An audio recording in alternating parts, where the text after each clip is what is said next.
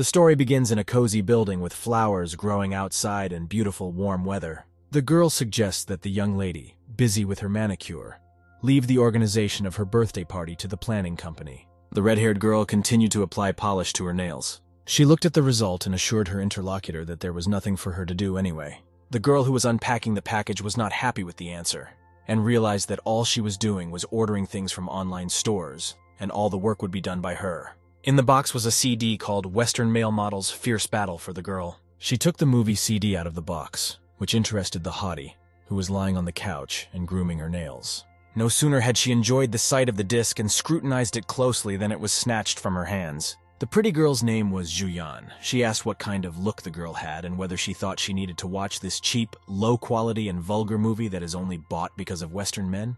The girl looked at Juyan and thought that although she was very bitchy, she was really beautiful and would be able to stay on the pedestal once she got into the entertainment industry. Elite men are lining up around her, otherwise she wouldn't even be a candidate for sorority president. A friend ironically said that of course does not offer this, after he asked why Juyan is looking for movie distributors. Juyan inserted the disc into the receiver while her friend spoke to her. She replied to the one that it was because she was nice, which put her in a stupor. Juyan asked the girl not to talk nonsense about her on nursing. If she heard any rumors, she would say that she was the one who invited her to watch it, and afterwards the friend remarked that no one in this giant university, no one can spread rumors and cause trouble better than Juyan herself.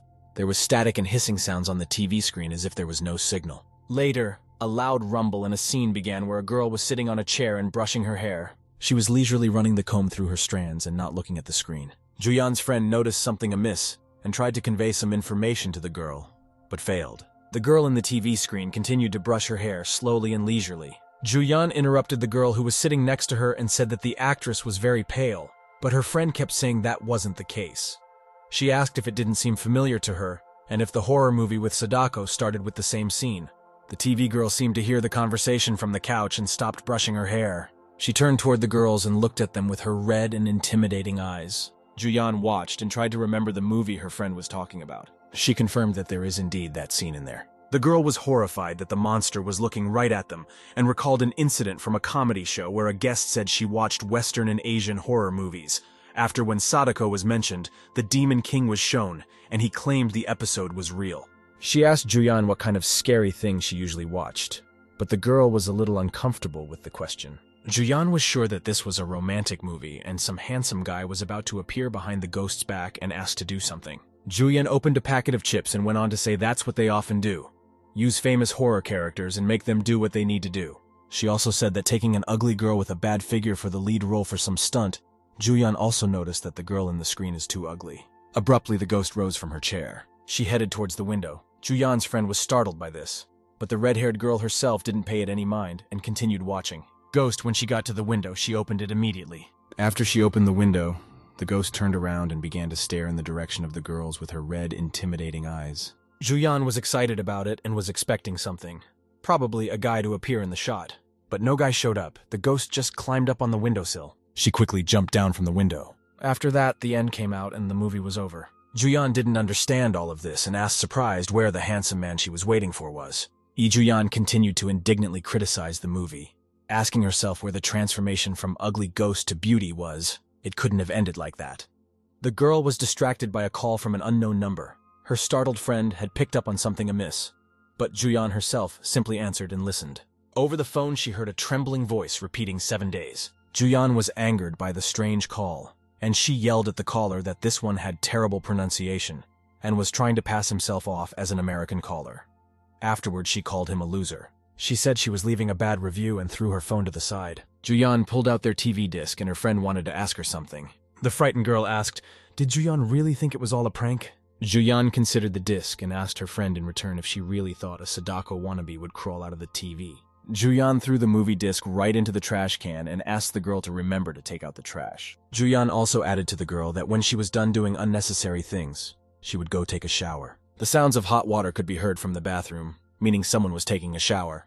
Along with the sounds of the shower, soft singing in a woman's voice was also heard. It was Juyan who was humming a song and taking a shower. She took some of the shampoo in her delicate palms. Later, she started washing her hair and asked herself what she would order for takeout. That's when red hair started falling on the girl's legs. Juyan saw this and was not in the least bit scared.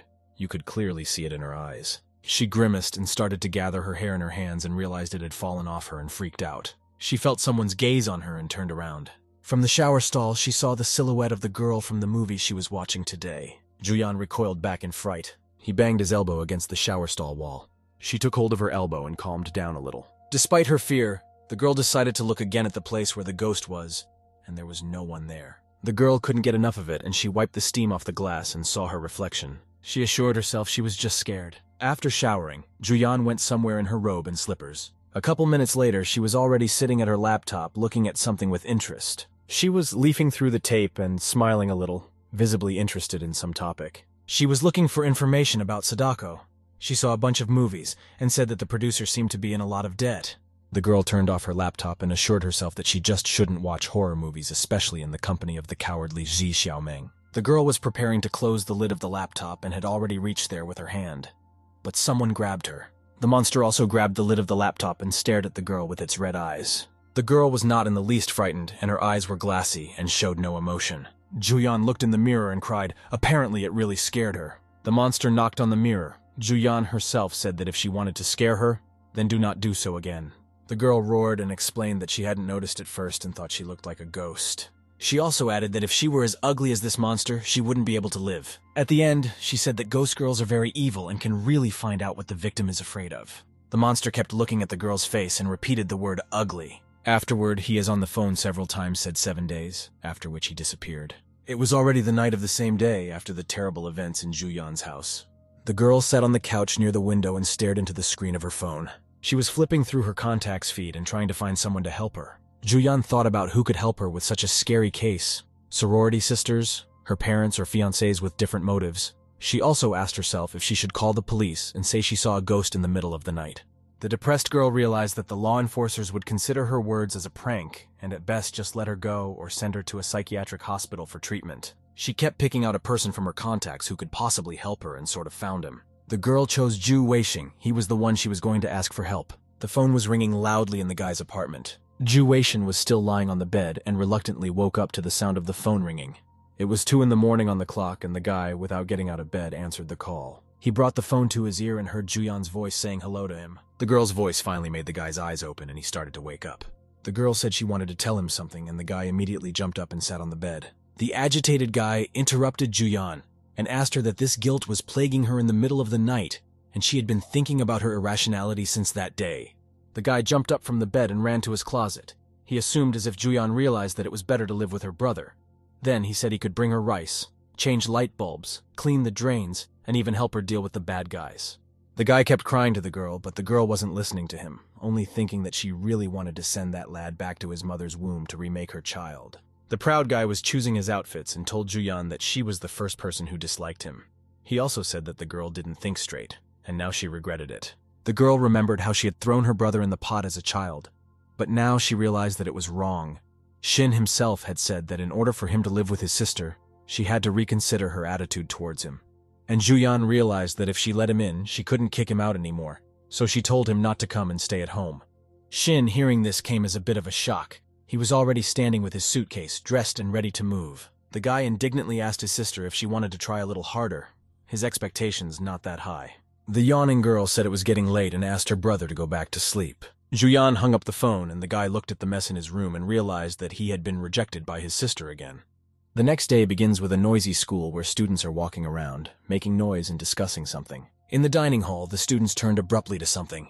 Something had caught their attention. The culprit of all the discussions and looks at herself was Juyan, who was walking through the dining hall and was recognized by almost everyone there. The girl walked past the crowd of students and thought about yesterday's ghost. He was trying to figure out who wanted to hurt her and why scare her. The girls at the table waved at Juyan and showed her to sit with them. They had ordered lunch for her too. The students nearby continued to discuss something, and Juyan sat across from Shi Xiaomeng, who looked very aggressive. Juyan unpacked the tube while her friend continued to sit as if in a trance. Juyan was dissatisfied with her friend's appearance, so she asked her friend why she looked like a ghost and didn't apply makeup.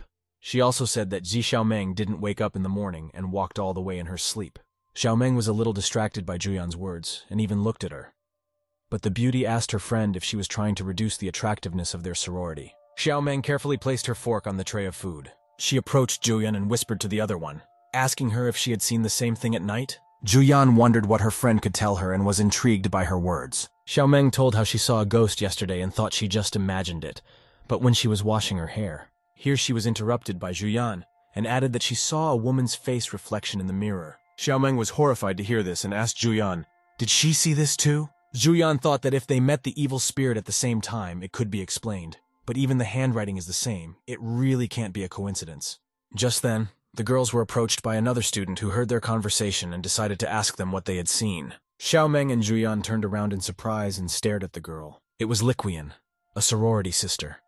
Juyan recognized her immediately and thought that she had always wanted to be the head of the sorority, and if she knew she was being threatened by a ghost, she would take the chance to hit her when she fell. Looking into Xiaomeng's sparkling eyes, Juyan already realized that she had some thoughts. Liquian asked the girl why she was looking at her so intently, and in response heard that Juyan had seen the picture that Liquian's friend had posted yesterday. Juyan immediately jumped on Liquian, saying that she has a heart-shaped face, but she still wants to make her chin so sharp. Is she trying to become the owl queen of this season? The girl continued, saying that the one scared poor Meng Meng, who now wouldn't sleep at night if it wasn't for Juyan, their leader, who has been channeling even social status ever since the one doing everything to appear superior in the eyes of the public. The girls also began to add oil to the fire and criticized Qian Qiang, saying that she should listen to Juyan more. Qian Kang herself continued to listen to the girls discussing her, trying to assure that it was all for her own good. The girl clutched her textbooks tighter and nervously said that a new version of Photoshop had just come out, and she decided to play around with it. In 2 pictures, it was worth it for everyone here to turn pale with fear. Later, the girl suggested to stop talking about it and eat faster. They still had classes after lunch. Meng Meng called Juyan with her, and Qian Kang heard this and realized that there was definitely something wrong with these two. Meng Meng ran with her friend down the hallway, guiding her to the classroom. They quickly found themselves in the art classroom, where Meng Meng nearly knocked Juyan off her feet. She grabbed Juyan's arm and started blaming her for everything, saying that they shouldn't have watched the movie, and the disc should have just been thrown away. Juyan snatched her hand and slapped her friend's palm. Then she began to speak already herself. She ordered her friend to shut up and asked her friend what she could do besides counseling and dirty emotions. She also added that if it was Meng Meng, she wouldn't have survived past the 3rd chapter in comic horror. Meng Meng was sobbing and hysterical. She said that something happened because of them, which means Juyan should find a solution to the problem. Juyan told her friend to stop roaring and pretending to be stupid. She also suggested Meng Meng to look at her actions and their consequences. Juyan swept up that the disc is mystical, and everything happened because they watched it, which means that the solution must be related to the disc. She remembered that in a horror movie you have to get someone else to watch the movie to transfer the curse.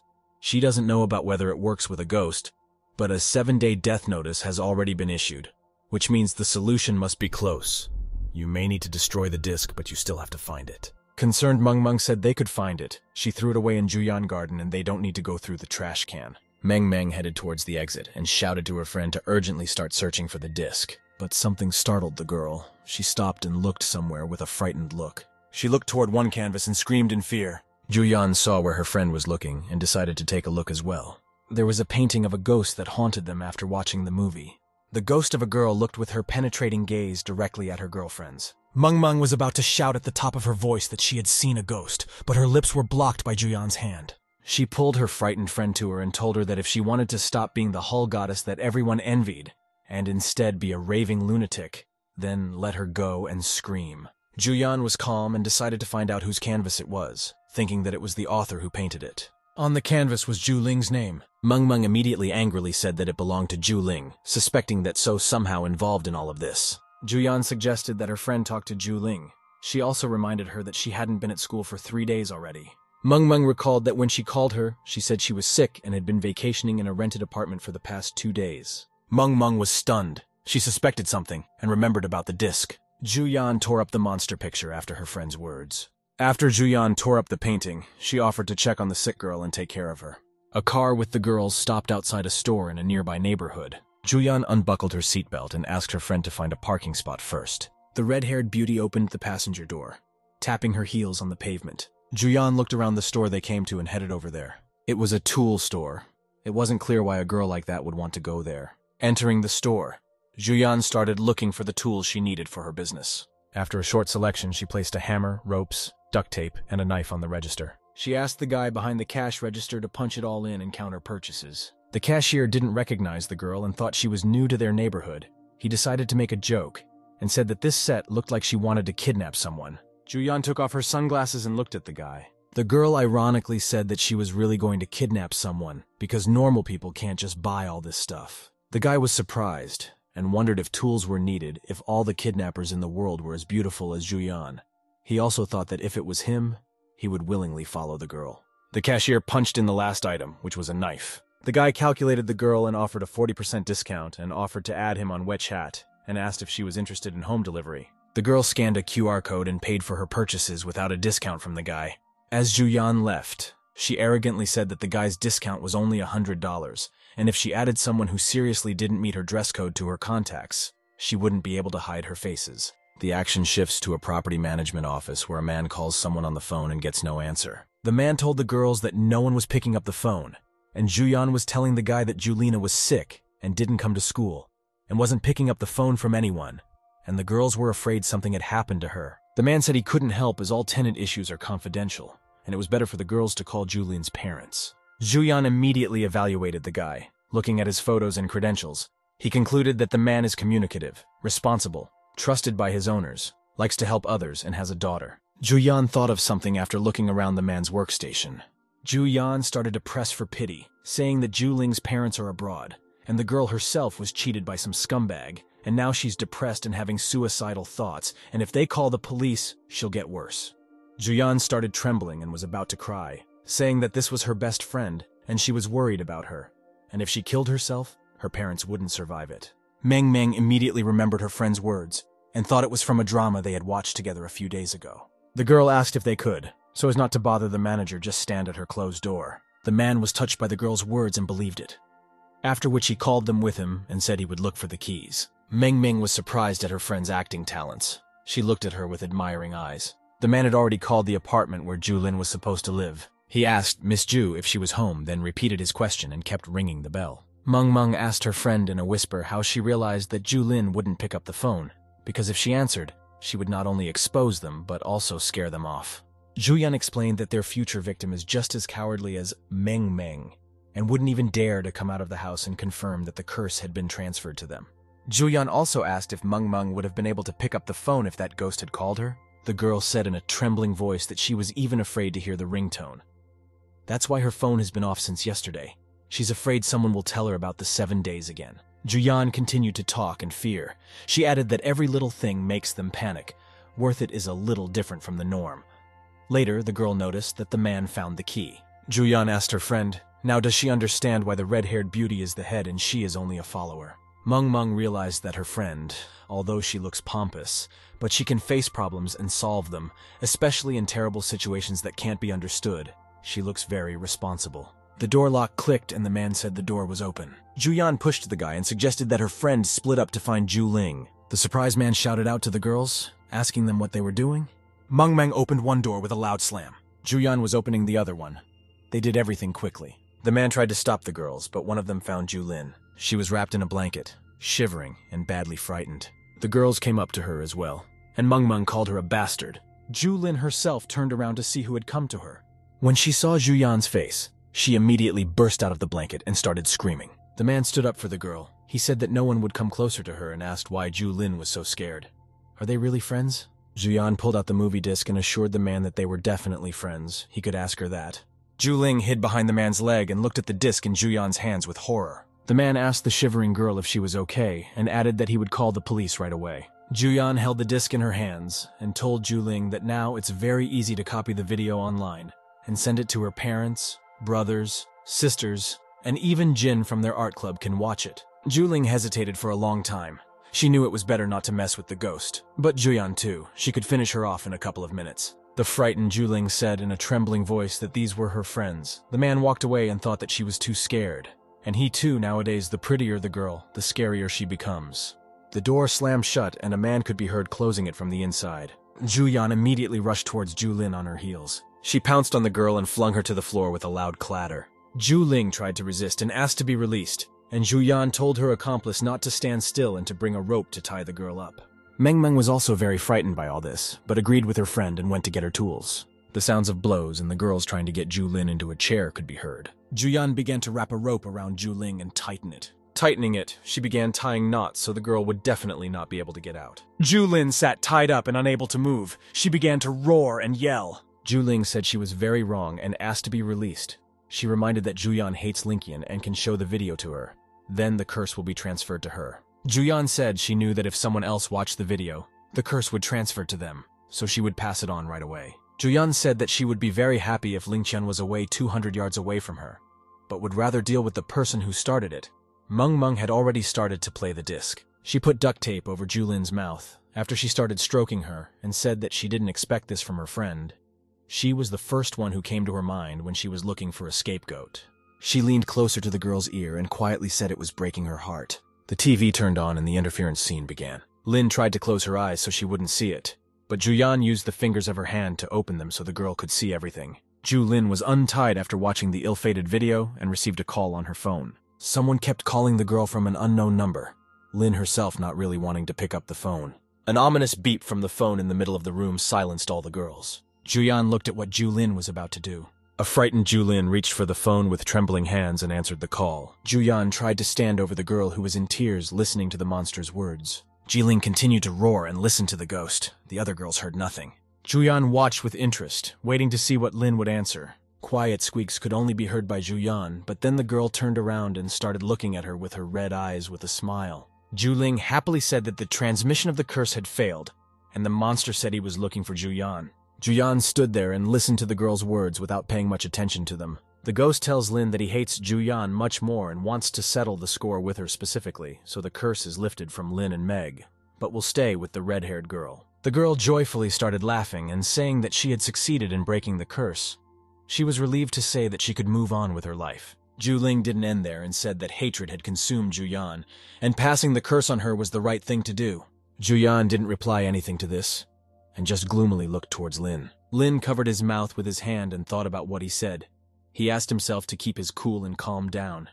If Juyan was already definitely going to die, he would decide to take revenge on her. Juyan did not believe the girl's words and said that she was crazy, because it was easier to deny everything than to desperately wait for her death. Just then, the phone started ringing from the woman's purse. All the girls together took notice. The phone continued to ring loudly, waiting for a response from the owner. Juyan realized that it was her phone, and believed Juling's words. The ugly ghost is really following her. She was angry. You could tell by the look on her face that she wasn't happy, but she reached for her phone anyway. The voice on the phone told Juyan that there were 6 days left. Meng stood there unable to believe that the curse no longer affected her. Juyan didn't flinch and began to humiliate the ghost, saying that he finally learned to speak human, but still her accent is very bad. Meng pointed to Juyan talking to the monster and asked Lin, "Does she see it too?" Juyan was not at all intimidated by the ghost's words. She continued to say derogatory things to him. She said that her contacts have a dress code and the monster obviously doesn't pass into it. The two girls looked at it frightenedly and realized that their friend was being too harsh with the monster. Dropping the phone, Juyan turned around towards the girls. A very aggressive Juyan asked the girls to wipe the silly expressions off their faces and added not to think that if only she was the ghost's target, they could be arrogant. The girls saw something scary in Juyan, and Lin had already denied her involvement in it all. Juyan put the phone to her ear. The girl was calling someone. Even after talking to the ghost, her face was very calm. She called her father and asked for the number of the handyman who cleaned the office building. Afterwards, she said that when she talked about being robbed, her father misremembered. There is a girl in her class who does sinister, and also she asked her father for $1 million. Meng poured the wine while looking at the girls and thought that if the curse didn't concern her anymore, it was worth it to leave. But watching Juling receive from Juyan for their suffering was a paddle. Meng headed over to the table where the girls were sitting and offered Juyan a glass of wine to calm down a bit. Juyan, with a glass in her hands, asked Julin where the ghost came from. The girl also threatened that if she missed any information, she would use the rest of her days to make Lin regret not dying. Lin spoke cautiously. She told me that on Labor Day this year she had been in an accident on the highway. There were explosions and a big fire at the scene. 20 people died in total. In her memoirs, the girl said that only 2 people managed to survive, and she was one of them. At first, she thought it was an accident, and after that, it would be over, because many people experience such events in their lives. Juyan interrupted the girl's story and placed her glass on the table with a clatter, nearly breaking it. She didn't care about the backstory. She said she only had 6 days left, which meant time was precious. Julin understood the girl's mood and hurriedly explained that she had received the CD last Thursday and had been watching it like a hypnotized person. But afterward, she not only received a call, but a strange object appeared in front of her that only she could see. It said that the girl was supposed to die in that accident, but she was chosen by the ghost. Life no longer belonged to Lin. She was forced into this game to reclaim it. She was very scared. She didn't even dare to think about it. And then the screen disappeared, and the only thing the girl recognized was that the ghost was in charge in this game. The wine that Juyan poured in her direction flew into Lin's face. Juyan told Lin that she should have died anyway, but decided to find a scapegoat. She also rightly pointed out that the ugly ghost was after her. Lin started crying again and said that she had nothing to do. She was young and didn't want to die, especially since she had to go through these few stressful days. The girl also said that the ghost on the 3rd day entered her dreams and was already there scaring Lin. The ghost continued to scare her, and the next day she unconsciously went to art class and drew her portrait, scared to death. Lin immediately realized that they had started looking for her after finding the drawing in the art class. Juyan didn't reply anything, and just grudgingly asked Juling to continue her story. After all this, Lin hid at home, but when she ordered a delivery, she saw the courier's face turn into that of a ghost. She became very scared and survived only on food from the refrigerator. On the 6th day, she took a watermelon from the refrigerator, but when she started eating it, it turned out to be her head, and she was eating her brains. Lin vomited from the terrible memories, but she continued the story. The girl realized that the 7th day would be the last. That's why she sent the disc. Juyan listened to this story but did not show any emotion, only biting her lip. Juyan asked that was the end of it. The ghost had no physical contact with the girl in any way, but Lin wondered why she didn't ask why she had sent the disc to her. Juyan didn't answer anything and just waited to hear about the physical contact with the ghost. Receiving the answer that the ghost didn't touch Lin, Juyan smiled. Juyan stood up and motioned for Meng to leave, but a surprised Juling didn't understand how she could not care about the fate of her life. The girls looked at Juyan's back and both assured that no one but them would know about it or dare to tease. Juyan heard this and stopped, preparing to say something. The girl asked to do the opposite. The more people who knew about it, the better. If the whole school wasn't aware of it, in 2 days she would ask them. Meng and Lin were whispering amongst themselves. They thought the girl was going to die soon and wanted to prove to everyone that she was better at the expense of rumors. Meng began to gather the torture tools the girls had brought with them. Meng said she didn't want to leave it all with Lin.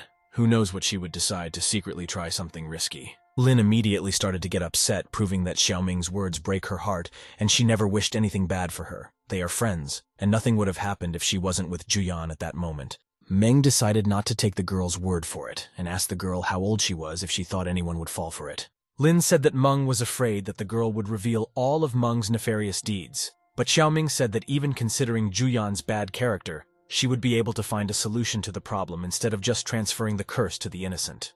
In the courtyard of Juyan's house, the weather was beautiful and birds singing could be heard. In such a beautiful setting, Juyan sat at the table and read something on her laptop with interest. She opened an article from the breaking news that said the campus goddess Juyan stumbles upon a ghost. The girl read the comments and swept up Xi Xiaomen and Juling's efficiency. Just then, one of the workers came over and told Juyan that Master Shi had arrived, then led him over to the girl. The girl turned around in surprise to see her guest. But then she smiled and realized that she had summoned it herself. In front of Juyan stood a man with long hair and wearing a suit. The girl opened the lid of the kettle while the guest watched the ghost video. Juyan gently and carefully poured tea into mugs for herself and Master Shi, who had already finished watching. The man watched the video and called the girl's case rare, hinting that he had not encountered such a thing before. A concerned girl was handing a cup of tea to a guest and asked the one what it could mean. The master was drinking tea and said that most normal ghosts appear to a person to mentally appease them. Nowadays, they don't use anything like that. All he has met are confused souls who are striving for something. But this case is different.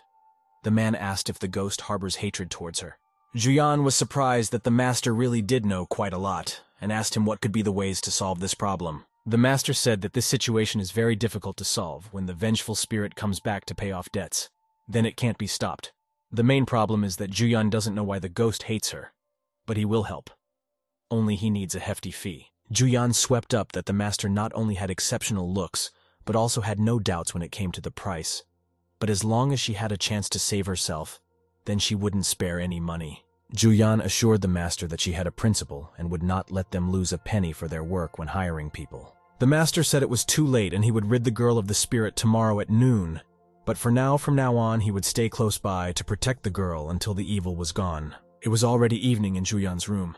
The light did not stop burning, which meant the girl was awake. The girl was looking at her phone and decided that if she stayed awake at night and sat on her phone, she would keep herself safe. But her eyelids were very heavy and it was hard to stay awake, though she tried very hard. She kept telling herself she couldn't fall asleep, repeated it several times, but her eyes did close.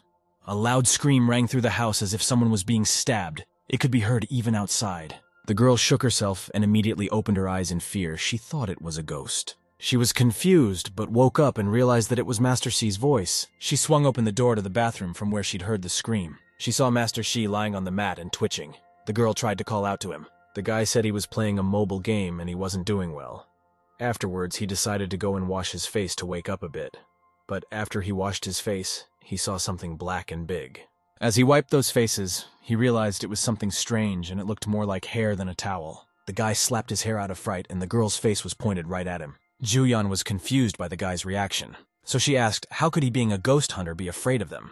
The boy persisted, saying that until that moment he had never thought that ghosts existed in their world. Juyan immediately realized that this was just an ordinary trickster who was trying to profit from her.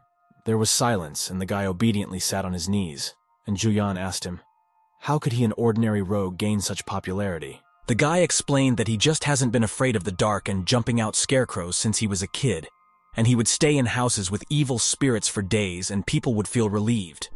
And when he grew up, he decided to make it a source of income. Juyan asked, was everything the guy said about the vengeful spirit just an assumption to be used for other people? The guy, realizing his guilt, said honestly that he exaggerated in order to raise his price. The guy, very frightened, explained that he hadn't thought about meeting spirits, and this was the first time he was seeing them in reality. He said that he would not do it anymore, although he was ashamed to leave such a beautiful girl to die. But it was not in his power to help her with her spirit. He wished Juyan all the best and ran away. Juyan herself didn't want to just let the rogue go, so she grabbed him by his shirt. The guy stopped, but told the girl that there were some people she wouldn't be able to stop.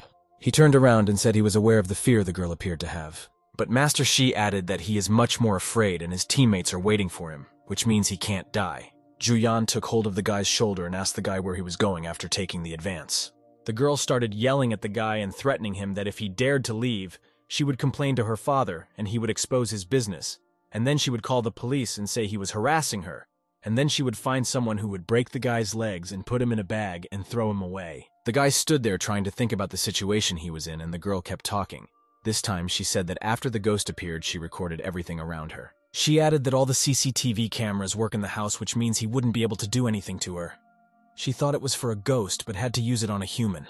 The guy asked what he'd done so wrong in the past, then said the ghost was just crazy for choosing to get involved with such a bitch. In Juyan's house, the rogue had to stay and endure all the scares. Juyan lay in bed next to her phone and tablet, and slept soundly despite her worries. She had a dream where she was sitting in the ghost seat, just like in that video, and brushing her hair. She opened her eyes, but still remained in her dream. She knew immediately what was up when she saw herself in the mirror with a comb in her hands. The scallop fell to the floor from the girl's hands, making a loud noise to the entire room. The girl got up from her chair, which also fell down following the comb, and Juyan was left standing in front of the mirror. The frightened Juyan didn't understand where she was or what was wrong with her, so she shouted at the top of her voice, "What's going on here?" A fan was spinning above her head and she covered her nose, smelling some odor that was getting stronger. She saw the white shirts in the closet and headed leisurely toward it. She examined the white shirts in her closet. Later, she saw a TV that had static from the beginning of the video. She recognized the place and realized she was in the room of the creepy ghost from the video. The girl heard a loud and unpleasant creak and turned around at the sound to see who was in the room with her. Turning around, she saw the door. It was the door from which the unpleasant creak was coming. By the sounds of it, it felt like someone was standing outside the door trying to get in. She held her breath, and though she was a little afraid, she still dared to walk over and look through the gap on the door. She saw the silhouette of a ghost walking slowly towards her, creaking the floor beneath her feet. She ran away from the door and caught her foot on the floor in her haste and lost her balance. The shirt she'd managed to grab onto flew off. The girl was grabbing at the hangers in her closet, and in fear she couldn't even realize what she was doing. The ghost stood outside the door, enjoying the fact that now he could scare the bitch half to death, or she wouldn't deserve the name of Vengeful Ghost if she succeeded. The ghost grabbed the doorknob and was getting ready to go inside to scare the girl. She poked her head through the doorway and asked the girl if she was hiding, and assured her that she would look for her. The ghost's terrifying red eyes tried to find the girl across the room. But then one of the shirts flew past the monster, knocking it to the ground. Juyan succeeded in scaring the ghost herself. She collapsed, screaming in the doorway. The ghost appeared to have weakened and lay motionless on the threshold. The red-haired beauty herself watched him from the corner of the closet, not understanding what had just happened. Juyan apparently wasn't too frightened and headed towards the ghost, teasing the monster in every way possible. First, she suggested that she stop howling, and then asked her what was she afraid of if she was a ghost herself. The ghost listened to Juyan's humiliating words and looked at the girl with his red eyes. She asked why such an inhuman creature exists. Afterwards, he lowered his eyes to the floor, realizing that scaring Juyan wouldn't work. The ghost, almost in tears, asked herself who that other ghost was. The people she used to pull in felt despair, as if they had fallen into darkness, subjected to psychological pressure on her part until the sun rose. The ghost didn't understand why Juyan wasn't afraid of her anyway. And the girl herself asked why the ghost was crying, and assumed that the ghost was just jealous of her, and continued to mock the monster. It was as if the ghost began to shift, and crack his fingernails on the wooden floor of the room. The girl continued to taunt, and told the ghost to take her shirt off the fan, but then remembered her short legs, and offered to help. Juyan noticed the ghost's changes and fell into a stupor. She tried to figure out what was going on. She realized that she had insulted the monster so much that it began to transform. The monster's eyes looked less and less like human eyes, and its teeth became like a shark's, and the monster began to growl. Spikes of ghost hair broke the already half-living door. The ghost tried to hit Juyan with his new hair, but he couldn't hit the girl. Juyan thought that she was too passive. She got shortness of breath. A shoebox fell in front of Juyan, which the ghost dropped on top of her and prepared to strike. Despite the monster's speed, Juyan was able to dodge the ghost's hands and tried to walk into her back. The girl did well and was able to get on her opponent's back and increase the distance. Juyan examined the items at hand and tried to make some weapons out of them to fight off the ghost or counterstrike, but the monster's hair was wrapped around her leg. The ghost lifted the girl up and laughed loudly. The sight of her was very creepy. Juyan turned around to face her rival. The latter in turn opened her mouth and continued to growl and laugh. Despite being shackled by the monster's hair, Juyan managed not to be confused and delivered a knee strike to the demon's jaw. The ghost clearly didn't expect such resistance. Her body flew far backwards and she stumbled to the uneven floor. Juyan decided not to stop there and headed towards the monster to give it another punch to the face. Juyan saw that the ghost was lying down and decided to walk over to make sure of her victory. The ghost still tried to resist, but Juyan crushed her with her foot. There was some liquid on Juyan's hands that was left behind after the fight with the monster. The liquid in the girl's hands was very sticky and unpleasant to the touch. Juyan looked at the defeated ghost and thought to herself that this was unforgivable. Juyan reached for the high stiletto shoe that was lying next to the ghost. The angry Juyan swung at the ghost and asked the one why she didn't wash her face. The ghost called out for help and asked the girl to stay away from her. But Juyan beat her with her heel and spoke of the monster's horrible appearance and her rotten teeth. There was blood running down the floor from hitting the ghost, and Juyan started comparing the monster to Sadako, saying that the latter was beautiful. She also said that the ghost was imitating actress Chu Renmei, and she ended by saying that the ghost can't stand on the same stage with her. Juyan stopped beating the ghost, and asked the one how she dared to throw a challenge at her again. She also called the monster useless trash. The ghost lay defeated, growling and trying to raise his right trembling arm. She touched the mirror and it hissed. The monster escaped from Juyan and entered the mirror while the girl escorted him with her gaze. A surprised Juyan asked what it was that worked like that, and just a couple seconds later and there was no sign of the ghost. The creepy woman didn't leave completely and appeared in the mirror instead of her reflection. She took on a threatening look again and tried to tell Juyan that she would definitely die on the 7th day. The red-haired beauty did not listen to the words of the creepy spirit and simply threw the shoe she used to beat the ghost into the mirror. It was apparent that the girl wasn't much afraid of threats from the one she was able to defeat. The morning in Juyan's house after the nightmare dream with the monster surprisingly started off calmly. Fake Master Shi watched the housekeeper feed Juyan breakfast. The guy decided to play a little joke on Juyan and said the last time he saw anyone being fed was his niece, who was less than 3 years old and the disabled daughter of one of his clients. Juyan was distracted by the guy's witty banter but decided not to answer and just said that she had a nightmare with a ghost last night. The guy shamed himself a little and looked at the girl with a frustrated look. The guy asked Juyan if she had any plans. He obviously wanted to offer her something. Master Shi offered the girl to become a ghost hunter. He promised a good income, and with her skill to deal with spirits with her bare hands, they would be swimming in money. Juyan asked the guy if he was definitely awake, and reminded him that this posh mansion he was in now belonged to her. She was also perplexed as to why she would want someone who would drag her down if she even wanted to take up ghost hunting. The town outside the small cafe was bustling with life. People passing by, chatting, buses driving, and waiters wiping tables after customers. Inside, Juyan was sitting with her friends. Juling was drawing something and asked if she did okay. Considering the girl's wishes, Lin tried to portray the monster as ugly as possible. Even though Lin said it would turn out to be an ugly monster, but the girl's ghost looked pretty cute. Meng wondered if it was definitely a ghost, and Juyan started rubbing her hands, which made Lin nervous.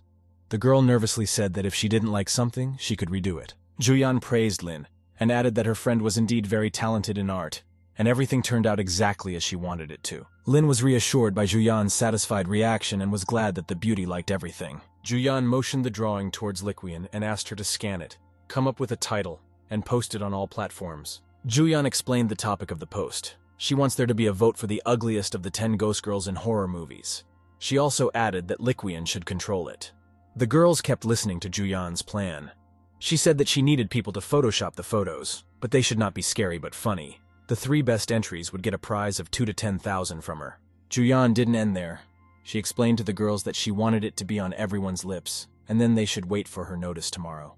Liquian resented Juyan's plan, and told the other one, and asked the other one what was all this for.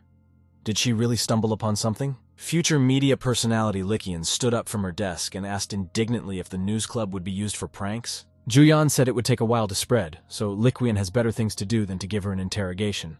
Well, only if she wants to get to her party on Saturday. The girl pondered all the consequences if she missed the party and muttered something to herself, trying to get over her pride and ego. Liquian walked away from the girls and continued to mutter bad words to herself about Juyan. The red-haired beauty asked Lin to pass her the grapes, and she quickly agreed. Lin took a grape berry on her fork for Juyan. Juyan opened her mouth and prepared to accept the delicious berry, but then something stopped her. She saw something eerie and realized that the ghost was here now. Instead of Lin, there was a silhouette of a ghost holding out a fork full of grapes to her. Juyan realized that the ghost appeared everywhere, taking people by surprise. After the 5th day, the demon became stronger. The girl had a real hatred for the annoying spirit and wanted to deal with her, although the very appearance of the creepy girl did not scare her. Juling asked what was wrong, not understanding why her friend wasn't eating the grapes she had asked for. Meanwhile, in the monster's hands, the grapes changed to an eye. Juyan kept thinking, how far would the demon be able to go? Is it capable of sending hallucinations or influencing other people's actions?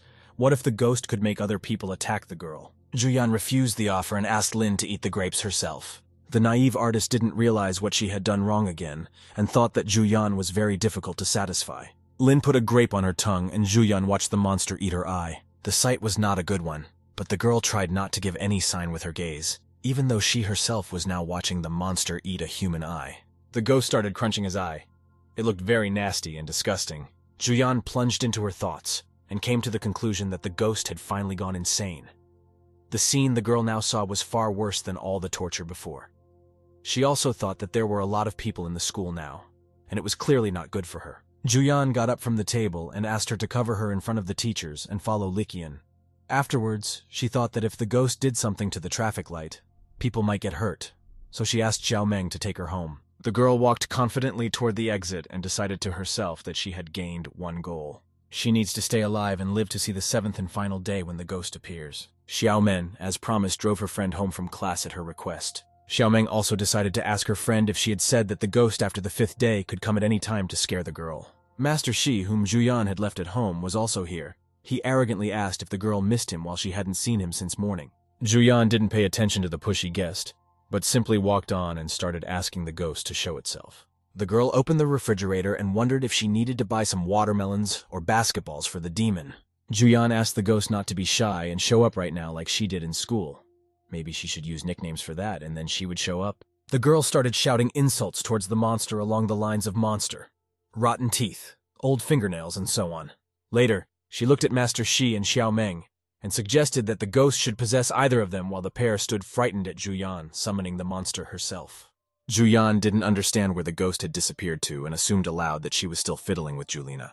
The girl walked over to the TV, sat right down, and turned on that very video. She sat close to the screen on a chair and paused the video. Juyan got to the moment where the girl is brushing her hair and told her that everything is fine, and she knows that even if the monster doesn't come out, she can still see and hear her already from the TV screen broadcast by Juyan herself. She said that while she can't see the ghost, she thinks she is talking to the air. The ghost girl froze in front of the TV in her creepy room and kept listening to Juyan, who said that the monster was just unhappy because she was locked in that room and had to confront her problems. The ghost was diligently trying not to move or show any sign while listening to the humiliation from Juyan. Juyan continued to talk about the ghost's desire to be like Sadako, and suggested that the latter become a slander star.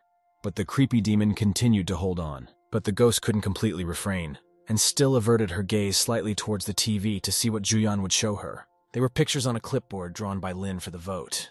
Under the pictures were unflattering comments from other people who also pointed out the girl's flaws, her ugly nails, teeth, chin, nose, and eyes. The ghost probably didn't like this assessment of her appearance, but the creepy girl kept reading everything.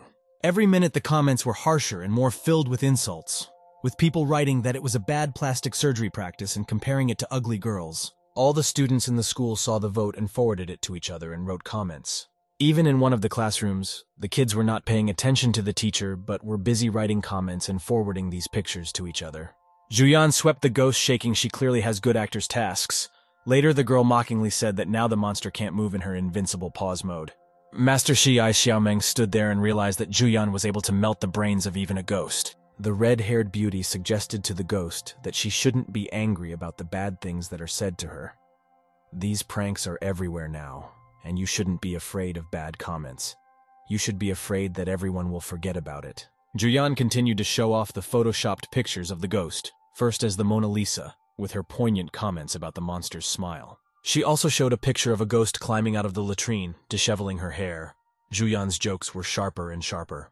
And the last straw was a picture of a demon holding a piggy in an advertisement for some computer game. The girl's ghost couldn't take it anymore and screamed that she couldn't take it anymore and asked to let herself out. Xiaomen explained to Master Shi that they call it cyberbullying. In Juyan's house, the festive table for her party was already in full swing. The cooks and waiters prepared and spread food on the tables for the girl's birthday.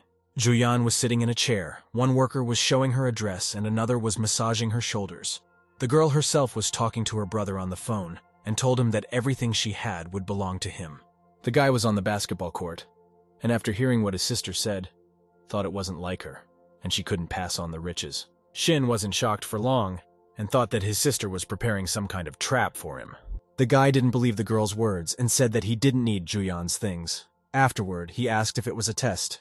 Juyan said that Shin could sell all her stuff for a very good price. She also told the guy not to run off anywhere this summer, and if mom and dad came back, he should treat them properly. Juyan seemed as if she had remembered something during her conversation with her brother. The girl said that she had a box under the closet in her room, and if she didn't regret and called the day after tomorrow, the guy should help return the box to Luciuki. Shin asked her sister why she was doing everything like this, as if she was finishing things before she died. Juyan herself put her palm on her face and asked herself why her dumb brother becomes smart at such critical moments. Juyan asked what Shin meant. After all, the guy surnamed Lu is a living person, not a monster, and should not be feared. Shin reminded the girl how she had called Lu Shiuki a pervert, and only a blind man would trust him. After the guy asked his sister, did she forget the reason for her change? Why did she pack up and go abroad? The girl decided not to argue with her brother. He said he was just giving instructions, and added that she would return for summer vacation. Shin himself asked maybe he should come. Shin tried to say something else to his sister, but she hurriedly dropped it, not listening to her brother. Juyan pulled the earpiece out of her ear after talking to her brother. While the hairdresser was doing her hair for the holiday, the girl herself was looking at something on her phone screen. She read flattering comments about her contest. People wrote thanking her and asking for them to be held more often. The girl herself also wrote that this monster has been bothering her and Juyan doesn't know how she got her address and phone number. Today is the 6th day, and although she knows that the spirit's words are lies, but deep down she is still scared. Immediately the girl wrote back insults towards the ghost, and people continued to discuss the spirit's horrible appearance. Juyan herself smiled in response to such reactions. Juyan wrote about her worries and said she didn't know what could happen, so she should probably cancel the party until everything is resolved. A couple people replied to her. Master Shi entered the girl and told the girl that she relied on the abundant yang energy from all the people to keep the ghost at bay. Afterward, he interestedly showed the girl's messages on his phone and asked the one why so much alcohol, if they got drunk. Wouldn't that create the perfect chance for the ghost to attack the girl? Juyan explained that there was a reason for this. Alcohol would help people not get scared at the sight of a ghost. Master Shi said that this is by far the best way. Expose the ghost of the place full of people. On the 7th day there will be so many people that the ghost will not be able to reach Juyan, although it will not work for long. Juyan took the party invitation and twirled it in her hands for a long time, looking at it and thinking. She turned toward Master Shi and held out a piece of paper to him. The guy took the invitation in his hands and asked what Juyan was planning this time. He was greatly embarrassed by it. The girl explained to the overjoyed guy to just take when given. Also, Juyan said that despite threats and bribery, Master Shi supported her during those few days. The guy looked at the girl and could not find words of gratitude. He knew he had deceived her, but she still did not call the police. Juyan looked very angry. She asked if this ghost really hoped to take her life. After all, she would disobey and become a vengeful spirit herself, and by then they would all become ghosts and she would not lose to the monster. Master Shi started praising the girl and saying how courageous and brave she was, and Juyan herself asked him to stop after she ordered him to do as she ordered. Master Shi was startled by the girl's words. He asked what she was trying to do and added that Juyan shouldn't think that she can do everything just because she has money. At Juyan's house, the celebration had already started. The house was lit up outside and it was obvious that the party was in full swing. Music was playing, young people were drinking, dancing, and having fun. Master C stood by the students and said that wealth does make you cooler. Also, the guy added that he has been to a couple of parties in the entertainment industry, thrown by interns, and they are nothing compared to this one. The guys asked C how he could compare the expelled interns from the university to them. Some guy was playing cards with his girlfriend. There was everything in the house. Everyone could party however they wanted. The sorority girls said that they are high-achieving students with exceptional looks. Another girl said that even the guys coming here are very talented, and since they are at the top of the university, they are not easy to get to. Master Shi also praised the girls, saying that they live up to the name of the sorority. What Juyan did for them, they are top class. Someone started tapping on a glass to get his attention. Everyone immediately fell silent and focused their attention, expecting to hear something important. It was the birthday girl Juyan who was wearing a fancy dress, and she thanked everyone for coming to her birthday party. The red-haired birthday girl said the fake ghost promised to take her life on the 7th day because of her climbing out of the TV, so Juyan suggested a countdown to summon her just like New Year's Eve. Master C and everyone else looked admiringly at the brave girl. She was simply gorgeous this evening. The future elite of the society were already very drunk, their eyes were double-visioned, and they decided to unite to greet the ghost for the one and only Yang Yang. A crowd of drunken youth stood in front of the TV and began his report with a 1. Meng and Lin stood anxiously. They realized that the monster was real, but they still continued with the report. Here the hand of the clock struck midnight, which meant that the 7th day had already begun. The TV turned on, some shuddered, and some didn't even pay attention to the interference. Master Shi turned towards the TV, while Juyan herself looked into it and realized that something was about to happen. Belle immediately said that the monster had heard them and was on its way. The picture on the screen flashed, this time the dark and creepy room replaced by a well. The crowd of drunken youths immediately turned their gaze toward the television screen. A creak was heard, and the fingers of the ghost girl's hands appeared, and she was climbing out of the well. After the hands with crackling and creepy sounds, half of the creepy girl's torso also came out, and she kept saying that she was going after Juyan. The crowd of drunken students were almost all staring at the TV screen by now, and Master Shi assumed that what they were seeing would sober them up quickly and run away from here. The birthday girl herself was not afraid of the ghost, but on the contrary, waited for it to come out and asked everyone to shoot it on the phone. The whole noisy crowd fell silent, the house was quiet, and Juyan asked the crowd why they were so surprised. They should have helped the ghost out. Juyan asked the boys to go and help the lady ghost, and she and the girls would greet her. The two boys looked at each other for a long time, but still enthusiastically agreed and ran towards the TV. Master C stood puzzled as to how the guys themselves could want to mess with a ghost right now. The guys started to approach the ghost girl climbing out of the TV. Already halfway through the monster being able to get out of the TV screen, a large crowd of guys gathered around her. The guys said they would help the monster now and took her hands to help her get out faster. The girls shouted that the boys were doing great and were excited about their upcoming encounter with the ghost. Finally, the demon stood with her feet on the floor of Juyan's house.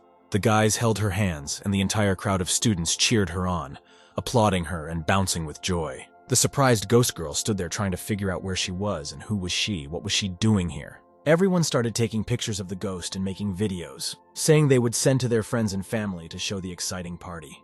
A girl in the crowd said it's enough for her to brag about her whole life, and she's sure she'll get tens of thousands of fans. One of the guys started taking pictures with the ghost and asked her to look at the camera.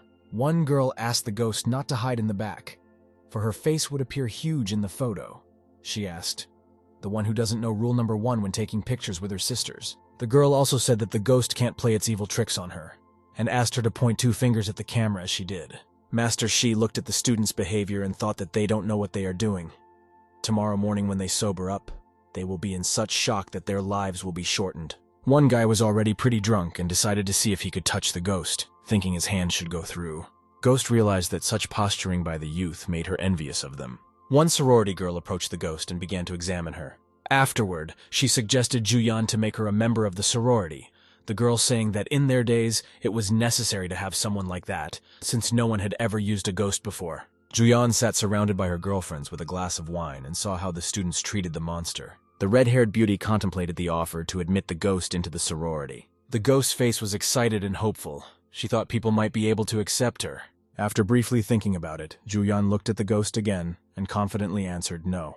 She looked at the confident Juyan who was drinking wine and didn't understand why she didn't take the opportunity and run away from the ghost. Their sorority girl kept insisting. She said that this unusual opportunity would make them famous and Juyan as their chapter should be responsible for it. Juyan confirmed that as a leader she has the responsibility to take care of her sisters, but having such a rarity as a ghost they can attract attention. Some girls started whimpering and crying, saying that Juyan didn't care about them.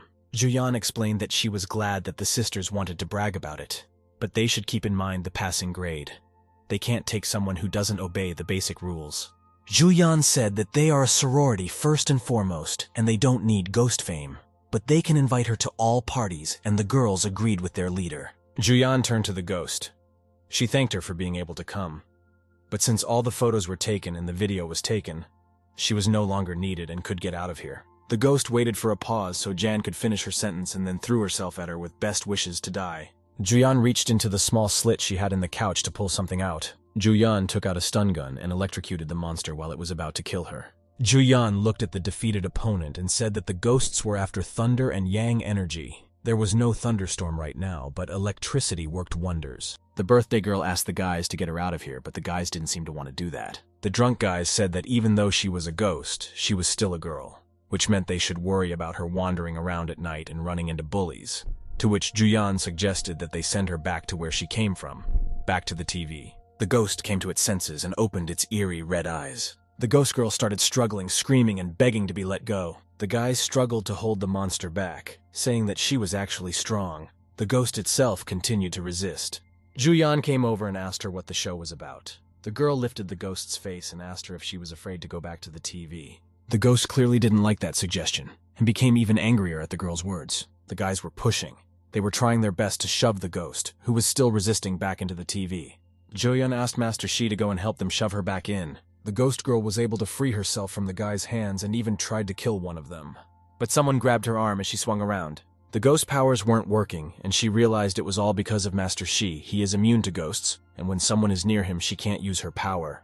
Master Shi suggested to all the assembled boys to send Miss Ghost back home. The guys grabbed the exhausted Madam Ghost and under a countdown report were preparing to send her back into the TV screen. They said goodbye to the demon and sent her back into the TV screen, which is where she crawled out of. Creepy Madam Ghost fell next to the well she climbed out of at midnight. She crawled and vainly asked Juyan to come back to her.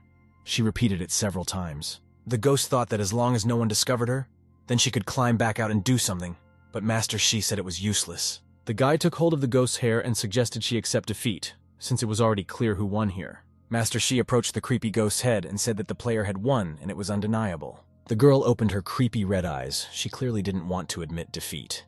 The boy once again told the ghost that she had lost in this fight. The ghost half stayed in the real world and in front of the guy assured him that she would not accept this defeat. The morning in Juyan Mansion began with the screams of the students who were clearly scared of something. One of the girls started screaming throughout the house and woke up the other students who were sleeping off the party. The girl poked her finger at the broken TV screen from where the ghost's body was sticking out and shouted that the ghost woman was dead. The astonished boys shouted that they couldn't believe that the ghost existed. They thought they had imagined everything drunkenly. Everyone shouted dead ghost. Some suggested calling the police. Some, on the contrary, said it was a bad idea. Looking at the terrifying face of the ghost, everyone started shouting Juyan's name for her to come. The girl heard her name being called and was already running to see. When Juyan came in, she saw the dead ghost, but made no comment at first. Juyan immediately started screaming, assuming that someone had thought to loot the grave and put the body in the TV. She wondered how she could get her body back now and asked the guys if they had done anything else wrong to her, to which she received an affirmative answer. The guys said that Juyan herself pulled her out of the TV, but the girl denied it and said that even cockroaches scare her. Then the youths remembered that they shot a video and took photos yesterday. Students started looking for videos on their phones from last night. Someone even photographed it all on a camera and is now out there looking for guesses as to what might have happened. Everyone threatened to show each other what the students had gotten up to last night. But when everyone found a video or photo from their phone, they were all horrified. The youth were shocked at their actions, they seemed sorry, and they almost threw up from what they saw.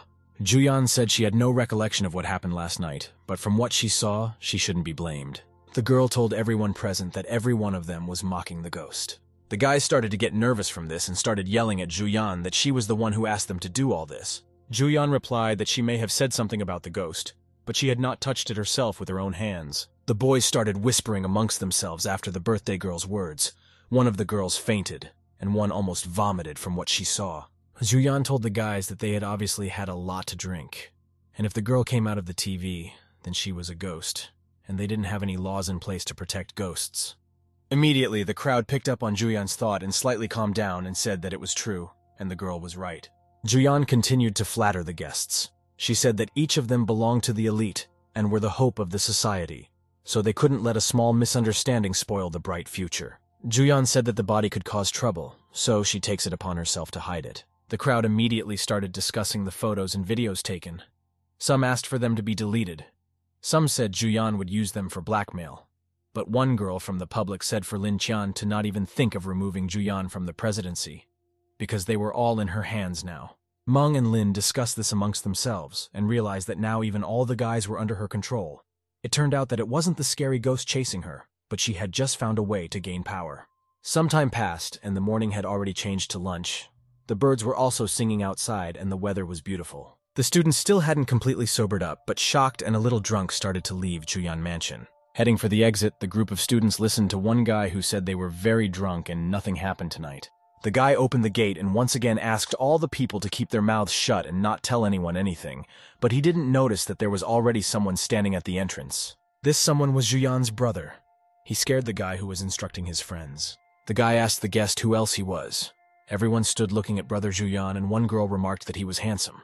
Juyeon started to touch the dead ghost's face with her wand, and noticed that her corpse is just like a human corpse. When will she be gone? The girl also asked why ghosts leave behind bodies. Her corpse would be dull no problematic. Nervous Master Shi asked Juyeon how he could know about such a thing, since he had never seen ghosts. Juyeon said she was sure the guy knew all about ghosts. The guy looked at the girl in surprise, searching for something to answer her. He asked the girl how she knew about his knowledge of ghosts. The girl stopped touching the ghost's face and tossed her wand aside. The girl noticed that the ghost was already motionless, and considering her hatred for Juyeon and fixation on her death, she was definitely dead already. Also, the red-haired beauty remembered that the guy whispered something to the ghost, and the fact was that he was able to subdue her. The girl said it's pretty obvious, and even fools have the power to spot it. She asked Juyeon how she knew that by putting the ghost in the TV, they would be able to kill her, to which he got a reply from the girl who said directly that she didn't know about it and treated the situation as a game. She didn't know if it was possible to defeat the ghost and decided to just try. Master Shi decided for himself that this girl was far-sighted in running her organization, and at the same time in matters concerning ghosts, simply following her instincts. The guy took his chin and told the girl that still such sharp intuition exists in the world, to which the offended girl immediately told the guy that he talked a lot, but never introduced himself. Also, she warned him that he can't play with her feelings just because he helped kill a ghost. The guy didn't succeed in sounding cool, and it hurt him a little.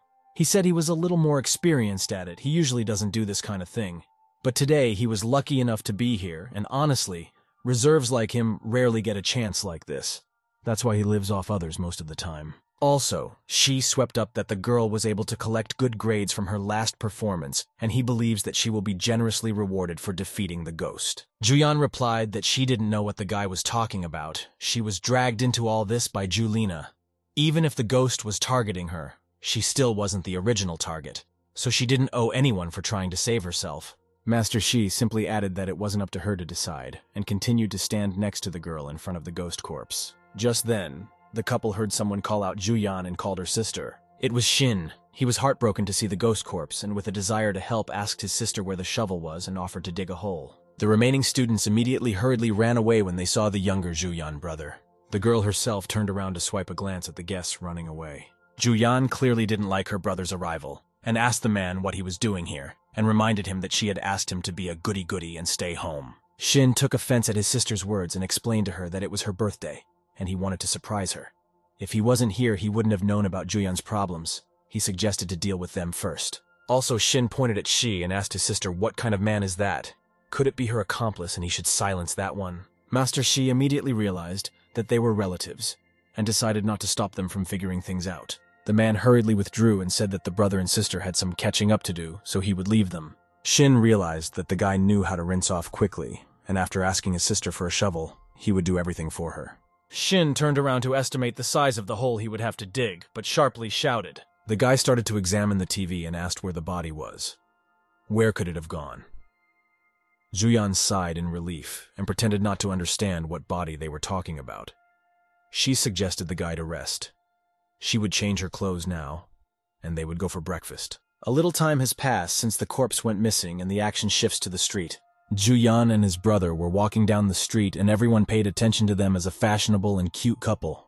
There was some kind of accident. Some guy was beating up the driver, and Shin told his sister that he saw them coming out of her mansion. Juyan immediately recognized her friends and watched what was going on. The guys were beating the driver and pointing out to him that he was trying to run away, and he denied everything.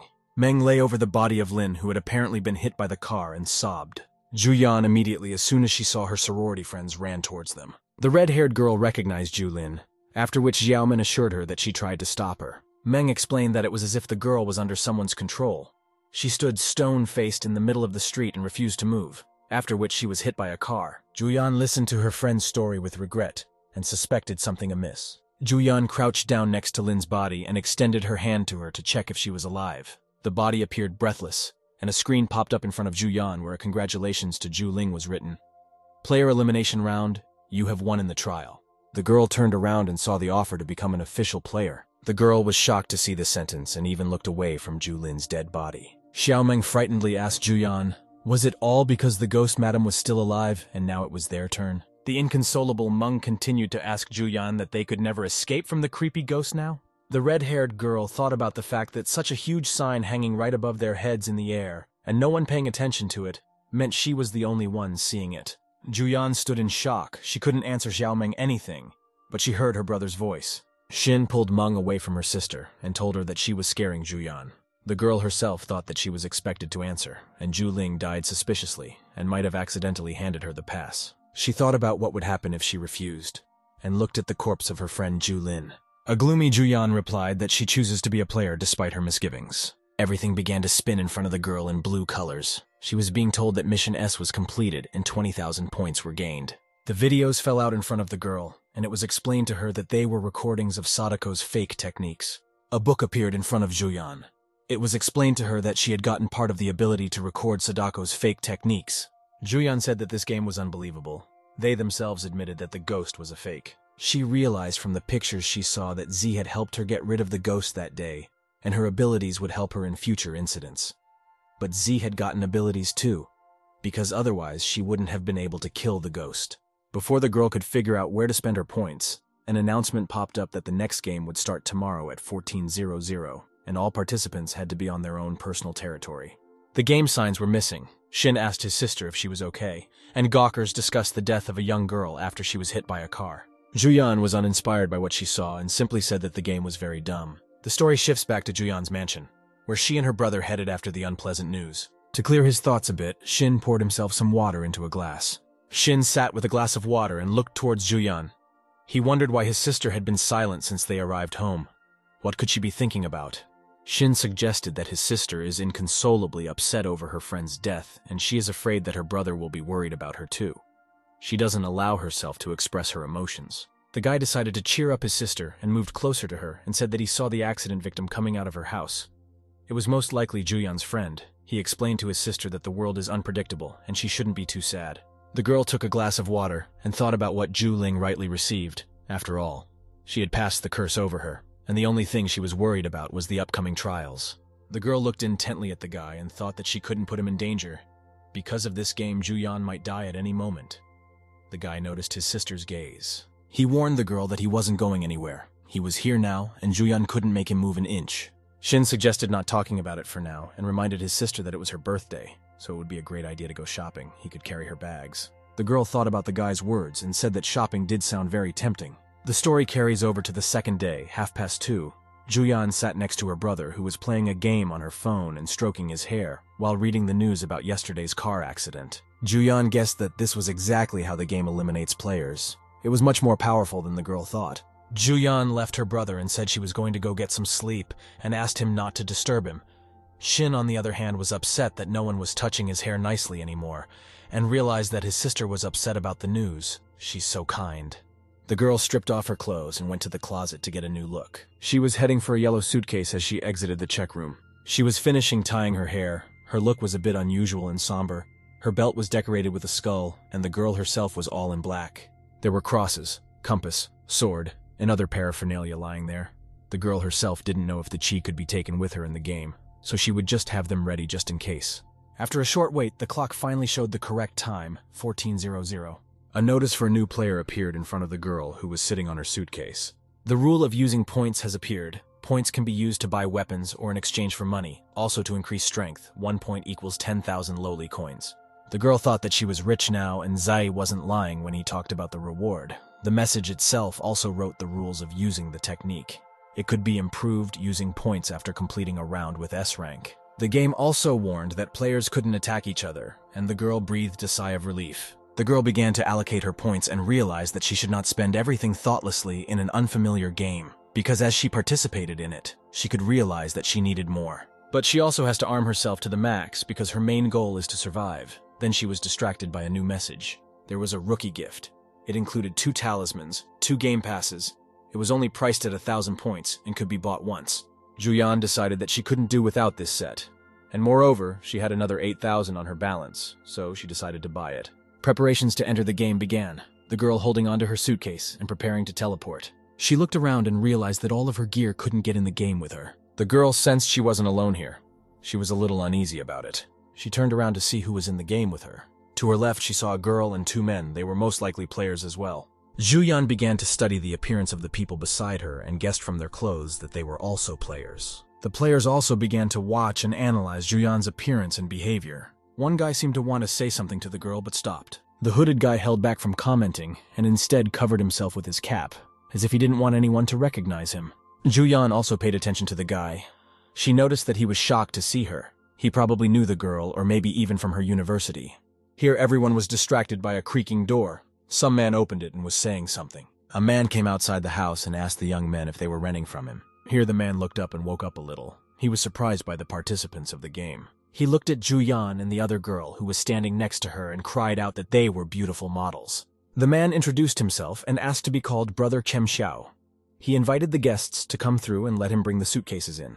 All the hard work should be done by men like him. The man reached out his hand toward the hooded guy's suitcase, but the man pulled it away from Xiao's hands. Kem Xiao didn't understand such a reaction from the guy after all. He was just trying to help with the suitcase. An awkward pause hung between the guy and Chu Xiao, where the man looked a bit foolish. Juyan quite watched this and appreciated the violent reaction, then thought that she definitely knew the guy. Kem Xiao took one of the suitcases and guided his guests around the building. While Kem Xiao and the guests were climbing the stairs, the landlord shouted to the girl sitting next to him on the phone that they had guests today. The young and beautiful girl took her eyes off the phone and grudgingly said, "Damn." Kem Xiao shouted after the girl that they needed more money. Juyan watched the disgruntled high-heeled girl leave. She also called Kem Xiao an idiot. Kem Xiao saw a woman with groceries in her hands, called her teacher Chu, and asked if she was going to cook dinner, to which she replied that she would do it now. The woman walked past Juyan after a short dialogue. She was all bruised and beaten up. Juyan noticed it right away. She immediately noticed the difference between the owner and the renters. She kept looking at the woman who was hiding the beatings on her face. She assessed all the people she saw and said the house was oppressive and could explode at any moment. What was wrong with this game? The man explained that there were 4 visitors and only 2 rooms, so they had to decide who would sleep with whom. Kem Xiao left after opening the doors and added that if they needed anything, he would be on the 1st floor. He had everything they needed. The man reminded the other players that they had agreed to introduce themselves while they were still standing at the entrance. He closed the door so no one could hear them. The man introduced himself as Li and said he was 32 years old. He also added that he works as a cab driver, and this is his 3rd game in a row. The girl got a little upset and said her name was Wang Pei. She was 25 years old, and it was her first time, so she relied on the others. The mysterious hooded guy also introduced himself. He said his name was Liu Xin, and he was a student of S University. It was his 2nd time here. Ju Yang realized that it was indeed her university mate, and gave her name, and that it was her first time here. Immediately, the game's interface reappeared in front of the players, with the mission details written on it. It said that in 7 days, everyone in this mansion would die and become ghosts. Wang Pei got a little nervous. The goal of the mission is to survive the 7th night when the murders start. Complaints have been heard that this game is not like the others. They changed the map and made the objective harder. Lily was horrified. He asked why. The angry man said that this mission was too difficult for beginners. He asked the players if anyone was hiding their experience. He looked at the faces of his comrades and assumed that the hidden experience had increased the complexity of the mission. Juyan thought that the difficulty had increased from her S rank, but to her mission mates she said that she had just completed the trial and was playing for the first time. Afterwards, she asked the guys if they knew much about this place. Li thought the girl was suspicious of him and said that he lacked experience, but was lucky to get on the same team as the veterans in the first 2 rounds. The man said that the basis of teamwork is mutual trust. They have the same goal, and it's better to unite so that there is a win-win situation for everyone. Juyan thought that working as best man made the man stupid because he can't even assess the situation and already takes everything into his own hands. Lily in turn thought that the new girl could interfere with them. Lily decided to ask Juyan how many points she had scored on the trial task. The girl decided to lie and replied that she had only scored 2,000 points. Lily and Wang Pei were astonished at this result, and the girl swept up that this was a B-rank minimum. Juyan became very curious. She asked, "How much is it, and how many points do players usually get?" Wang Pei said an experienced person from her past team told her that this is a game whose difficulty and number of monsters eliminated determines your rank. Passing with griefing gives you a rank and 500 points. Calmly passing without damaging the monster gives you a D rank and 1,000 points. If you manage to injure a monster, you will get C rank and 1,500 points. Wounding a monster several times will be rewarded with a rank and 2,000 points. Successfully killing a monster will undoubtedly give the A rank and 8,000 points. And if you win an undeniable victory, dominating the monster, you will get the legendary S rank. Lily only added to the girl's words that the last rank was difficult to achieve, and it was very rare. Wang Pei expressed her fears about the presence of a monster here. A-rank players who were able to kill monsters were better than the rest at first. Most people are only E and D rank, so it's not easy to come up with a survival plan. Juyan listened to the words of her comrades and came to the conclusion that the ghost she was mocking was indeed scary. The company turned around and were distracted by some shouting. A man yelling at his wife and calling her every possible swear word. A drunk and angry man claimed to his wife that she was lying to him about buying textbooks, but was just providing for another man and cheating on him. A man beat up a teacher with his son and said his tuition was not cheap and he only knew how to draw. The man began beating the child and yelling that he was living in his house and eating his food and wanted to grow up like his real father. Lily said that they were minor NPCs and suggested that they should not interfere in their relationship, but rather go back. Wang Pei agreed with the man. Disagreeing with her new friends was apparently Juyan, who grabbed a nearby fire extinguisher. Lily watched the girl with the fire extinguisher fearfully and asked what the girl was going to do. Juyan asked the man who dropped the check for $200. He looked up and said it was him. Instead of money, Juyan hit him very hard with a fire extinguisher right in the face. The man rolled backwards from Juyan and she asked him how dare he ask his wife for mahjong money. The man lay in a pool of his own blood, and Juyan asked him how the man had the nerve to say he was providing for a child. The man's face was covered in blood and he asked the girl to stop, assuring her he wouldn't do it again. Juyan said the man is meek in public but cruel at home, after which she called him scum. The girl turned around in front of the mother and child and walked back to her team. The teacher sat with tears in her eyes and stared back at the brave girl who had saved her. Juyan assessed her enhanced body. Then, twirling the fire extinguisher in her hands, suggested that the guys go back and talk some more. Apparently, Lily and Wang Pei didn't particularly like the girl's antics and were looking at her back very worried. But she was liked by Liu Xin, who was humbly looking in the girl's direction. The action shifts to room 207, where the group discussed everything as they got to know each other. Lily was troubled by Juyan's abrupt actions and reminded her that these people would become ghosts in 7 days, and if she wanted trouble, let her not involve them. Impatient Juyan tousled her hair and replied that they will not be in danger. After all, they are doing what they have to do, and the result will not change. Or is Lily afraid of the consequences? The girl asked. Lily mockingly asked Juyan if she thought it would change their fate. Lily said this is a cheap ploy. The game would never allow such obvious gaps that Juyan could take advantage of. Does the girl think that others do not know what she is thinking? Juyan said that she had previously heard of a similar story. The player sent a team abroad thinking that by protecting the other players, the number of ghosts would decrease. But no matter what, when time runs out, then each player must return. The girl further explained that the game just wants to see them fight the ghosts, no matter how long they go against the system or how far they run away from this room. On the night of the 7th day, they will all be required to return. The girl continued. She didn't understand why the game wanted them to do good deeds. She also remembered that Ju Lin was brutally killed so she would take part. Also, she asked if nothing would change. What was the point of being cautious? Wang Pei expressed her thoughts. She said that it would be better to be quiet, for otherwise, when this family turned into ghosts, they would look for her first. Li said that the situation is overwhelming and everyone is concerned and annoyed, but this vicious game revealed its intentions early on. Juyan stood there and showed denial of Li's words with her whole appearance. She really wanted to punch the man. Li began to tell the story. On the night of the 7th day, Mrs. Kui would be raped and accidentally killed in the midst of a struggle with a man who was harassing her. That same night, Teacher Chu and her son from the 2nd floor will be killed by her husband, who suspects that the son is not from him. A high school student who can't stand the ridicule and bullying at school will hang himself, and that's just phase 1 where people kill people. But there's a second phase where ghosts will kill people. Mrs. Tsui, who died unwillingly, will be reborn as a vengeful ghost and will take down her killer. All those who gossiped about her and harassed her, although the only cause of her death was the hotel owner who opened the door to the killer in her room. Whereas Teacher Chu and her son decide to take revenge on her husband and father respectively. When everyone in the building is dead, they will turn into ghosts hungry for death. And after that, the 3rd phase will start where the ghosts will kill the players. Usually, the game didn't let them go out so early. Since they have enough time, then they have to find a solution. Li suggested splitting the work. 2 can go out for help and see if there are temples and priests nearby. The temples will most likely be located in the city.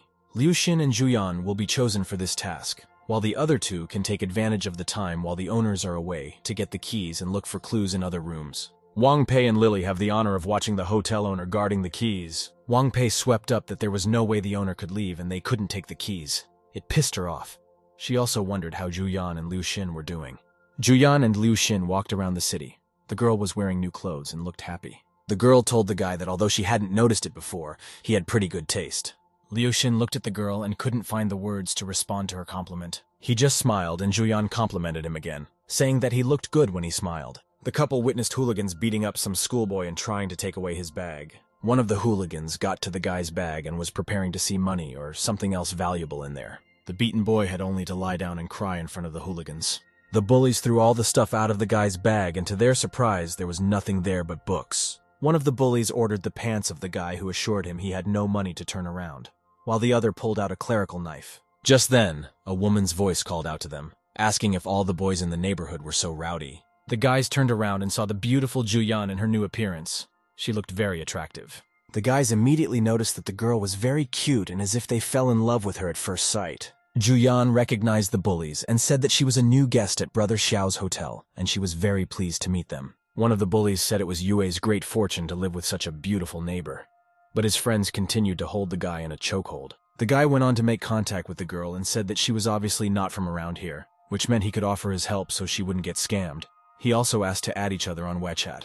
Juyan said that she relies on her parents at home and her friends outside, and she is very lucky to meet such people. She also said that she really has a request for bullies. The guys were charmed by the girl's cuteness, and were already ready to help in any way they could. One of the guys asked the girl to tell him about her request. The girl unhappily told me that she had been shopping today. She'd gotten carried away and maxed out her credit card. She tried to ask the guys for money, saying that they couldn't stand to see her eating pickled vegetables for the rest of her days in the city.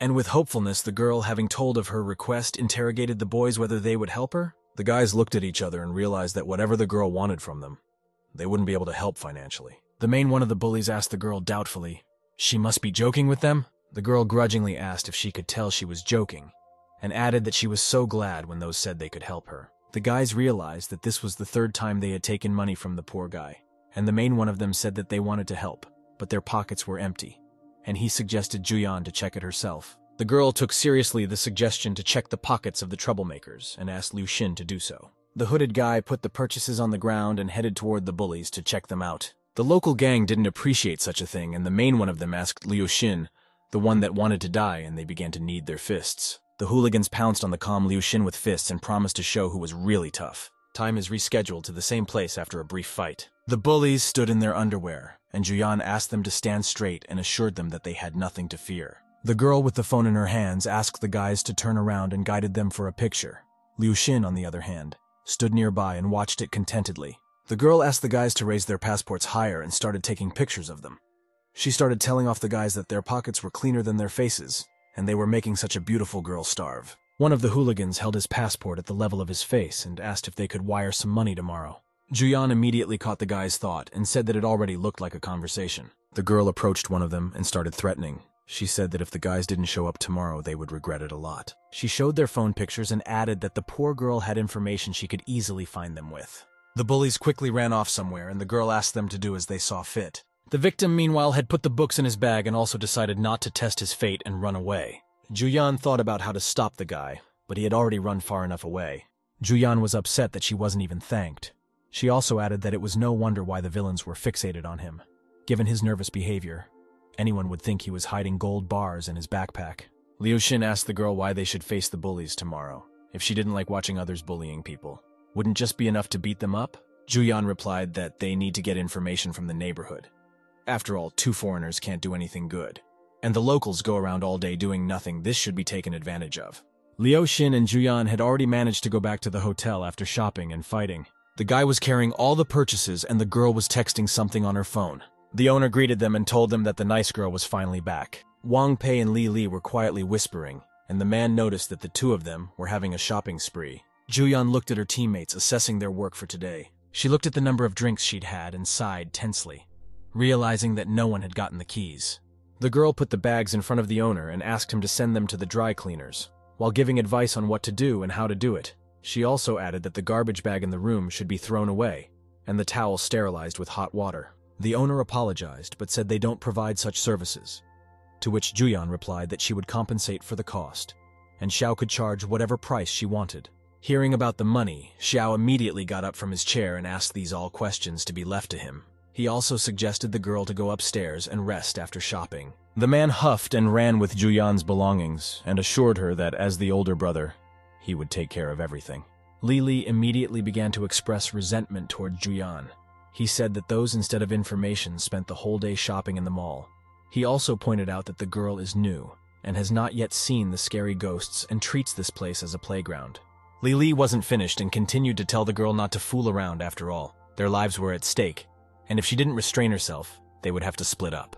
The girl stood and listened attentively to Li Li, who warned her that the death rate of beginners might be low, but now the difficulty had definitely increased, so she should think about how to increase her luck. Here the man left Juyan alone and started to Liu Xin, who was standing nearby.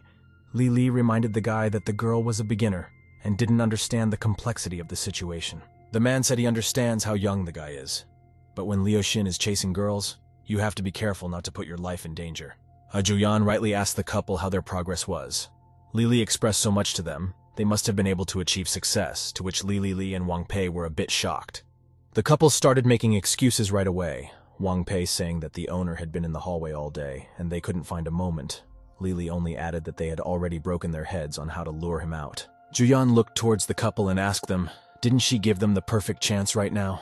Liu Xin stood and listened as the girl explained to the couple that Miss Kui would be leaving for work soon. She had chased the owner away, and they had at least half an hour to go over all of this. Juyan continued to explain the residents' daily routine, saying that Teacher Chu leaves work at 6 in the evening. She will be back before 7:30, as she will buy groceries and pick up the baby. Later, the girl asked how the guys failed to do such a simple task, but criticized her with Liu Xin. Wang Pei and Li Li stood in shock. They appreciated Juyan's smartness, but noticed that she was a bit rude. The morning of the second day of play began at the hotel. The girls were coming down the stairs. Juyan was humming something, and Wang Pei expressed her envy, saying that she hadn't slept a wink last night. The guys were already sitting at the table. Li Li was taking his breakfast, and Liu Xin was sitting with a cup of coffee. Wang Pei said hello to them. Teacher Chu and her son walked toward the stairs, and Juyan pulled a wet wipe from the package. Liu Xin decided to be polite and pushed back the chair for the girl, and told her not to worry and he had already wiped everything. Juyan was surprised by this guy's attitude towards her. She asked him that he really understands her. There was already a cooked breakfast on the table for Juyan, prepared by the guy. The guy said that Juyan is really popular in the university. Even the online forums have information about her. He has been watching her for a while, but the girl, of course, does not know him, and because she helped to get some points, then he will try to be friends with such bumps. Juyan realized that Liu Xin's explanation made sense after all. There was indeed a lot of necessary information about her on the forums. But wasn't he being too soft? Just then a childish hand grabbed the girl by her shirt and pulled, trying to summon her. Juyan felt a sudden movement and turned her head back to investigate who was calling her. The girl didn't see anyone at her eye level, so she decided to look a little lower. She saw the smiling boy she had rescued the first day from his drunken father. He was holding out an egg to her. Juyan started looking at the boy, expecting him to say something to her. The child didn't take the girl's hint and embarrassedly hid his face behind the egg. Juyan briefly looked into the confused and hidden face of the boy, which made the child more and more embarrassed. Then she decided that he was unable to say anything to her and silently accepted the gift from the children's hands. The happy boy was already heading to his mom, but she told the one that not so fast. The guy hid behind his mom, and she thanked the girl for last night. When the father is drunk, he easily explodes and no one can control him. She is in as well. Juyan replied highly. She said it was fine, but she was not interested in incompetent people as a teacher. She asked, using those words to reassure herself. The girl said she hid him because he was bothering Juyan herself, but as it is, they are a beautiful family and advised to keep it up. The teacher was clearly hurt by the girl's words. She was unpleasant to hear such ironic criticism. The upset and battered mother and son walked away from the table, and Juyan just continued eating her breakfast. Li was surprised at what he saw and quietly told Wang Pei that even yesterday the girl had helped them. But today she was attacking with words. Wang Pei herself asked if anything could happen if this kind of thing continued, to which she received the reply that if powerful women like Juyan didn't learn to control her temperament, she would definitely be implicated. Then a message came on Juyan's phone. It was the ringleader of the hooligans who beat up the schoolboy yesterday. He wrote that Juyan's instructions had been carried out, and she proposed to meet at a cafe at the intersection. Juyan told Liu Xin that he would accompany her on some business, then handed her an egg given to him by a boy and said it was his reward. Li and Wang Pei were surprised that the girl pays the guy with an egg. The boy took the egg in his hands and began to examine it, suspecting something amiss. Liu Xin peeled the egg from its shell. Afterward, he held it out to Juyan and said that gifts from NPCs always have benefits, and the girl should eat it. Wang Pei and Li sat in bewilderment. They certainly understood everything, but there had to be a limit somewhere. Juyan started examining the egg, checking it with her fork, and asked again if the guy's words were serious. Just then the team's breakfast was interrupted by some noise, a man reprimanding a girl for going to work in the wrong place. The man talked about how the men in that place are not gentlemen. They specialize in chasing young girls. The guy kept reprimanding the girl and saying that places like this have a bad influence on women. They have sex and abortions every other day. There is no one there without a sexually transmitted disease. How is she not scared to sit at the same table with them? The girl decided to answer the guy too and asked him what was wrong with him. How could he know that? He didn't even know anyone there. Why did he think he could criticize her every move? She also asked him to get off her back. Xiaokui pointed the owner at the guy and said that he was bothering others. Why weren't more measures taken? The owner fixed his gaze on the girl's breasts and started giving advice. He said that they were still very young and there was no need to be so angry. If it was a love quarrel, the couple should talk face to face. Xiaokui was angered by the owner's words, and she hinted that they were not a couple. The man started to say that all girls are only interested in money. In other words, he blamed the girl for not being with him. There was a rumbling sound and the guy fell to his knees in front of Xiaokui. He grabbed the girl's legs and asked what he needed to do to make the girl realize about his love. He suggested to end this quarrel. Xiaokui snapped and tried to throw the guy's hands off her legs, after which she called him crazy and said they were never close. The man kept grabbing Xiaokui's leg, and she kept asking her to let go, but the owner treated it like a small family quarrel, so he didn't pay much attention to it. The owner, on the other hand, told the girl to listen to a little advice from Big Brother. You shouldn't offend simple-minded people. There might be consequences, but he was interrupted by Juyan, who shouted that people were becoming more and more shameless. The girl said that people only think about their poverty, forgetting that they are also ugly and lazy. There is nothing wrong with a toad wanting goose meat, but the problem is that when it fails, it becomes hysterical and blames it on the goose. Juyan continued. She asked, if the guy is so shameless, why doesn't he blame the gods for the fact that meat buns don't just fall from the sky? Juyan switched from the man to the girl. She called her a tramp and asked how she let him harass him until she got home. If anyone in her sorority was so useless, she would have kicked that girl out by now. Xiaoqi froze at the girl's words. She seemed to understand her rightness, but from the looks of it, she was hurt by those words. Juyan indifferently ordered the man out of here, calling him a toad, and asked why he smelled so stinky.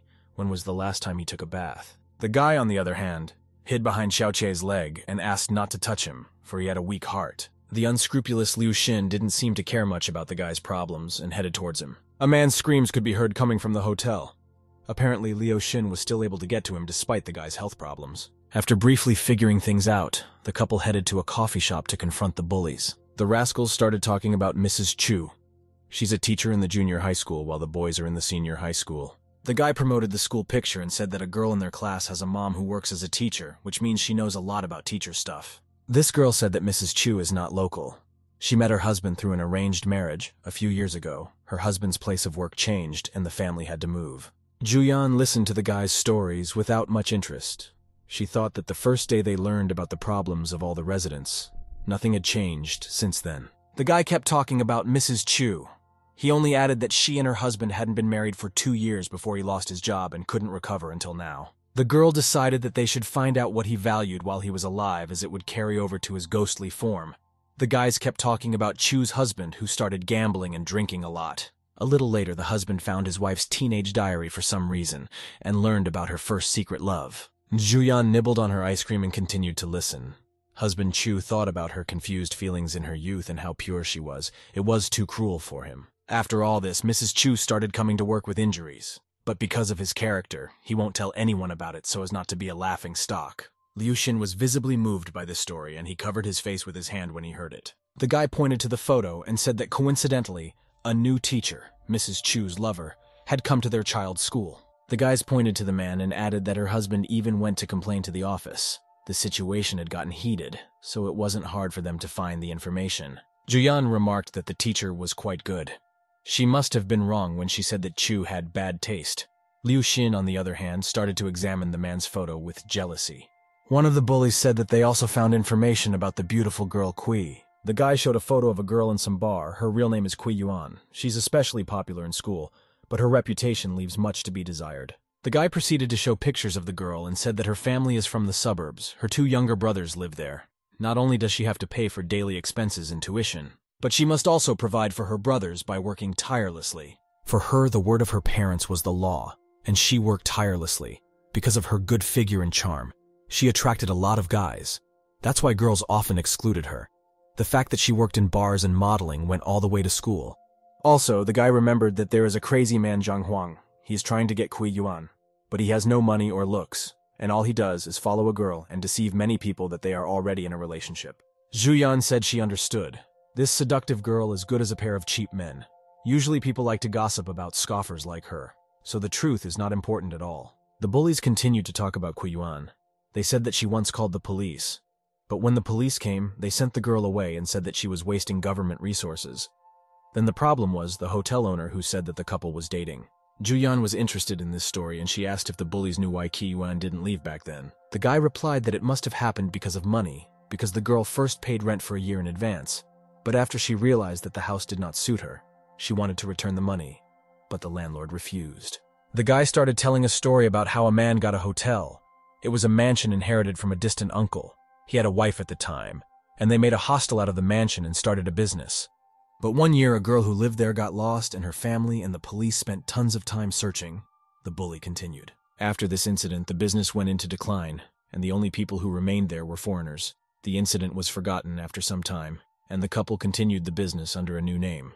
As fate would have it, the owner's wife fell from the upper floors shortly thereafter and crashed to her death. Liu Xin and Juyan looked at each other. They had never thought of such a man's lot. Juyan said, thinking how such things could happen to a simple, lonely, and unhappy landlord. The same person who fools around every day. The girl asked, then what about the guy they were beating up? His name was Yue. The guys got embarrassed and said there is no need to investigate anything. They will tell everything themselves. He is half Chinese, half Thai. They themselves don't know what he did to get his parents to send him alone to study abroad. At school, the guy usually behaves strangely. His gloomy look gets on his nerves, and he is constantly muttering strange things. The fat man added that he had indeed heard that the Thais were skilled in witchcraft. Then one of the hooligans hit the table with his hand, and with such force that the food around his hand jumped up. The bully suddenly realized that they were just fighting, and then these two came up, so they were cursed. Suddenly, 2 other guys started to calm down the agitated comrade with their fists and legs and reminded him about the nude passport photos. Juyan looked at Liu Xin and said to the one that they are like detectives. When they find a clue, they will solve the next clue as well. Liu Xin asked the girl, what was she going to do now that she had found out everything? The girl replied that they were in a big hurry and didn't have time to make wild assumptions, so she would go shopping. Outside, the sun was already beginning to set over the horizon, and a crimson sunset was sweeping across the city. Liu Xin and Juyan returned to the hotel where they settled after shopping. The girl was already climbing the stairs, but stopped. She remembered something. The girl turned around and called Xiao to her. A man was heard hurriedly walking towards the girl and confirming that he had heard her. Xiao, who came in, stated that he had returned all the things. They were standing next to the door. He also asked not to worry and said that he had sorted everything out. But that wasn't why the girl called him. Juyeon said that they heard as if a little girl had gotten lost here before. Wasn't it true? The man froze in place and didn't know what to answer. He got nervous remembering the story. Juyeon asked why this information is not listed on the website. If she knew about it, she wouldn't have come here. Xiao wiped his forehead from sweat and asked Juyeon not to bring up the fact that some little playful girl was lost. He also added that the hotel was stunned by the news. Xiao explained that because of that incident, he was forced to close the business. What did he do to deserve it? The poor girl is already dead, and it would be rude to bring it up. That's why he meets people and tells them to be careful. The man continued his thought and repeated his set of recommendations for girls to stay out late. Don't go out late. Don't go to bad places. He also added that she caused trouble for her family and should have dragged him into it. Juyeon told the man that his wife didn't cause trouble to anyone, but still somehow died. Liu Xin looked at this and thought that Juyeon really is a little monster. Juyeon started waving his hands and said that she heard as if his wife had fallen from here. She didn't understand how one could fall from such a narrow place, especially his wife was fat. Xiao looked at Juyeon with a very evil look, and the girl asked why he was looking at her as if he wanted to kill her and hide the body somewhere in this house. Juyeon looked at the angry man and tried to figure out, was he really angry or something else? A silence hung over the interlocutors. Xiao looked very tense. It was as if she was holding her anger inside. He exhaled as steam came out of him. He was preparing to answer the girl something. The man laughed a little and asked Juyeon not to joke around anymore. The anniversary of his wife's death would be in 5 days. He was just thinking a little. Juyeon suspected something. In 5 days, their X-day should come. Everything is coming to a head. The man apologized for disturbing her and quickly withdrew. But then some man came out and Juyeon gave way to him. It was Chu's lover. Apparently, he was leaving the woman in an attempt to avoid seeing her husband. Juyeon immediately recognized him as teacher Chu's first love, the one the bullies had told her about. Juyeon asked, "What is going on here, and why is this man here?" Lily explained that he came to visit Mrs. Chu's house. Recently, her son began to get sick often and miss school. Also, he was becoming less sociable. He does not talk, has no friends. So the class teacher decided to check on him, but the alcoholic husband chased the teacher away. Lily said that this was in line with the information Juyeon had given. He began to suspect that the 2,000 points in the first game was not just due to luck. Juyeon abruptly headed down the hallway and asked if the husband had done anything. And who else did he dare to hit besides the child and wife? Wang Pei said that Miss Chu's first love is quite a nice man. Before he left, he said he would wait until her husband calmed down, and after that they talked, clearing up all misunderstandings.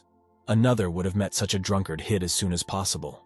Juyeon asked the other part of the team, did they do what she asked them to do?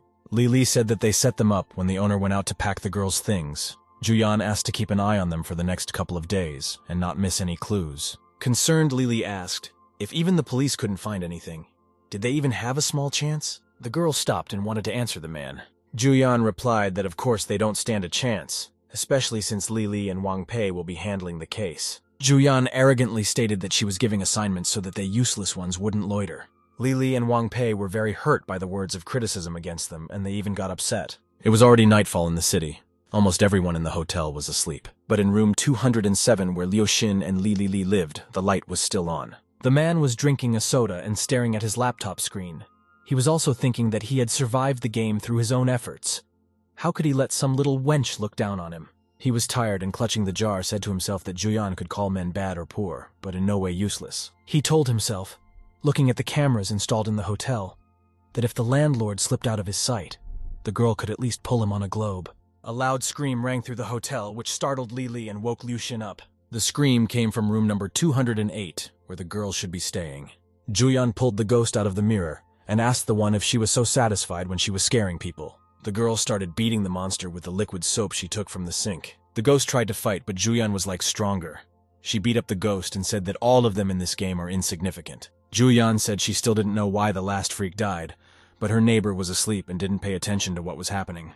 The girl tugged at the ghost's hair and said that the last monster was trying to fake his death. She continued to beat the ghost, trying to drive it back into the mirror. A silence hung between them. Juyeon felt as if she had plucked a piece of hair from the monster. The ghost girl saw a strand of her hair in her victim's hands and was frightened for a second. She checked her hair, and indeed it appeared that the girl had managed to rip some of it out for her. The ghost snapped and shouted at the top of her voice, calling Juyeon a monster. But then Lily opened the door with his foot to check what they had going on. The guys no sooner got inside than they saw a girl with a strand of hair in her hands. They asked if they were okay, but the ghost started to bolt. A second later and the ghost was gone. She disappeared back into the mirror. Juyan accused the guys that it was all their fault. They scared the ghost and let her get away. Li clung to Wang Pei and didn't fully understand what their fault was, and Liu Xin began to board up the door. Wang Pei apologized loudly for making the guys worry. She explained that she couldn't sleep last night because she went to the bathroom to relieve herself and ended up being scared of a ghost. The girl kept saying that she shouldn't act like this and should be prepared for something like this, but she can't sleep since the start of the game. She was confused and passed out due to shock. Wang Pei turned to Juyan and told her that if she wanted to order something, let her not be afraid of everything at the expense of the system, and it was a sin not to take advantage of it. Juyan drank the wine and rightly pointed out that Wang Pei had decided to just accept the situation. Wang Pei confirmed the girl's words and added that she had miraculously escaped death, and realized that no matter how the 7 days passed, there was no way to relax. Juyan held out an advertisement to the girl that said a little girl was missing. Wang Pei immediately remembered the ghost with the girl's picture, and realized that it was her ghost and meant that she died here. The complexity of this round is too high.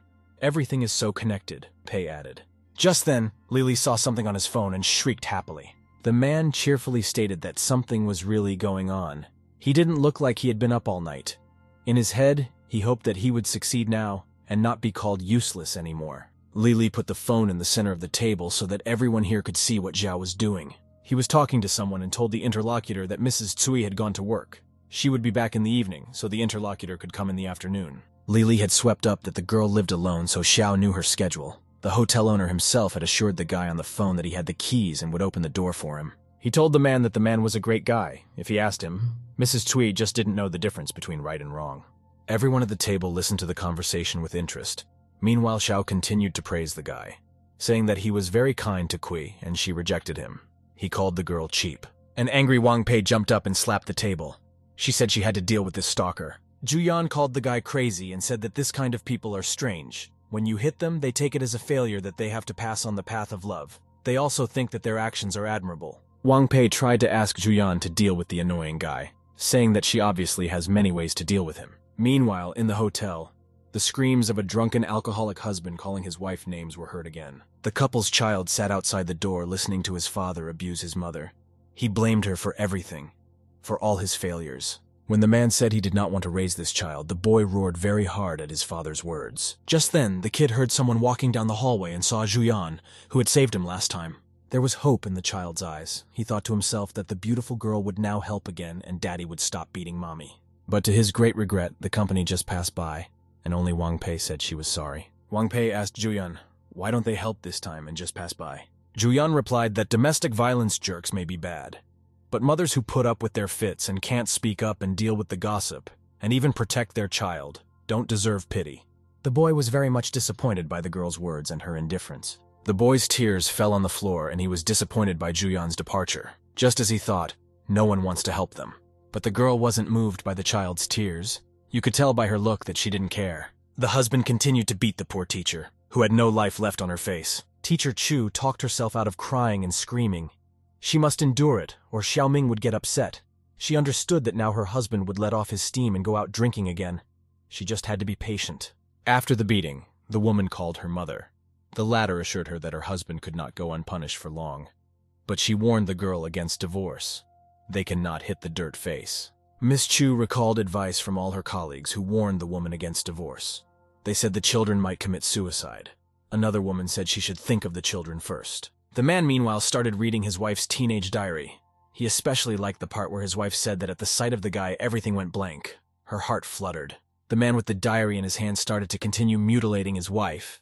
He called her all possible swear words and said that she gets turned on when she meets the first guy. Just then, the angry and drunken man heard Juyan's voice from behind him, who asked what happened to reading the script. The man clearly recognized the girl's voice and sobered up a bit and turned around with fear towards Juyan. Juyan praised the guys that it was midnight and they were indulging in memories. She had no idea that the couple had such a sophisticated lifestyle. The girl looked in the direction of the frightened drunkard with interest and asked him to tell his story. The memory journal collapsed from the man's hands to the floor. He was clearly startled by the sight of Juyan. The drunken husband apologized to the girl and said he didn't know she was back. He made a little noise and would leave now. Juyan listened to his words and did not show any emotion. Her face looked very cold. The man started kicking his wife and asking her to get up faster. He also accused her of being the reason they disturbed Miss Ju. Li grabbed the rogue and carried him to the exit. He resented it and asked to tell him if there was anything. He clearly didn't want to receive today. The company with Juyan, Li, and Liu Xin were leading the man somewhere, his wife looking at the child, to whom Wang Pei explained that mom and dad had things to do and afterward offered the cake in her room. Apparently Li was taking a drunk man outside. He was asking for help, and his wife was standing on the stairs trying to figure out where they were taking him. The man turned around and called his battered wife dear. He begged her to save him. Chu felt sorry for her husband. She wanted to stop the company from doing anything bad to him, but she remembered all the beatings of herself and her son, all the humiliation. So she decided to keep silent, and the alcoholic immediately accused her of betrayal. Immediately for his words, the man received from Li. The company came to a concert of some street band, although it was hard to call it a concert. The guys just played music on the street. Juyan saw that those had very little money in their guitar case. Juyan walked over to the guys and told them that they only had a couple cents. Although when she passed by them the first time, it had been a while. Even the people living under the bridge are not so pathetic, the girl noted. The guys were clearly embarrassed by this and thought, after all, life is hard enough as it is. Why is the girl making them look like a laughing stock in front of everyone? Juyan said that seeing how pathetic the guys were, then she would help them with ideas for a song. She asked them to break apart and play something appropriate to the atmosphere. The musician immediately rejected the offer and asked not to interfere with their business. They would not let the girl sing. Here, Li threw Chu's husband to the ground and told him not to pretend to be dead, but to kneel down if he didn't want to be beaten again. The musicians immediately realized that it wasn't a bad idea, and obediently yielded the microphone for Juyan. Juyan adjusted the microphone, especially its height, to fit her height. Juyan's song started out about people who sell things on the street, but she later sang that passers-by are about to learn the story of a domestic abuser. She screamed and started singing and talking about an alcoholic whose hobby was beating his wife. Folks were interested in this groovy text and decided to watch it, because something fun was expected. The musicians were surprised to have such a crowd of people around them, and Juyan asked them to play. One musician asked another musician what they should play, and the latter said he didn't know.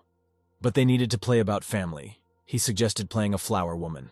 The young musicians began to play and sing their song. They were not very good at it, but they didn't care.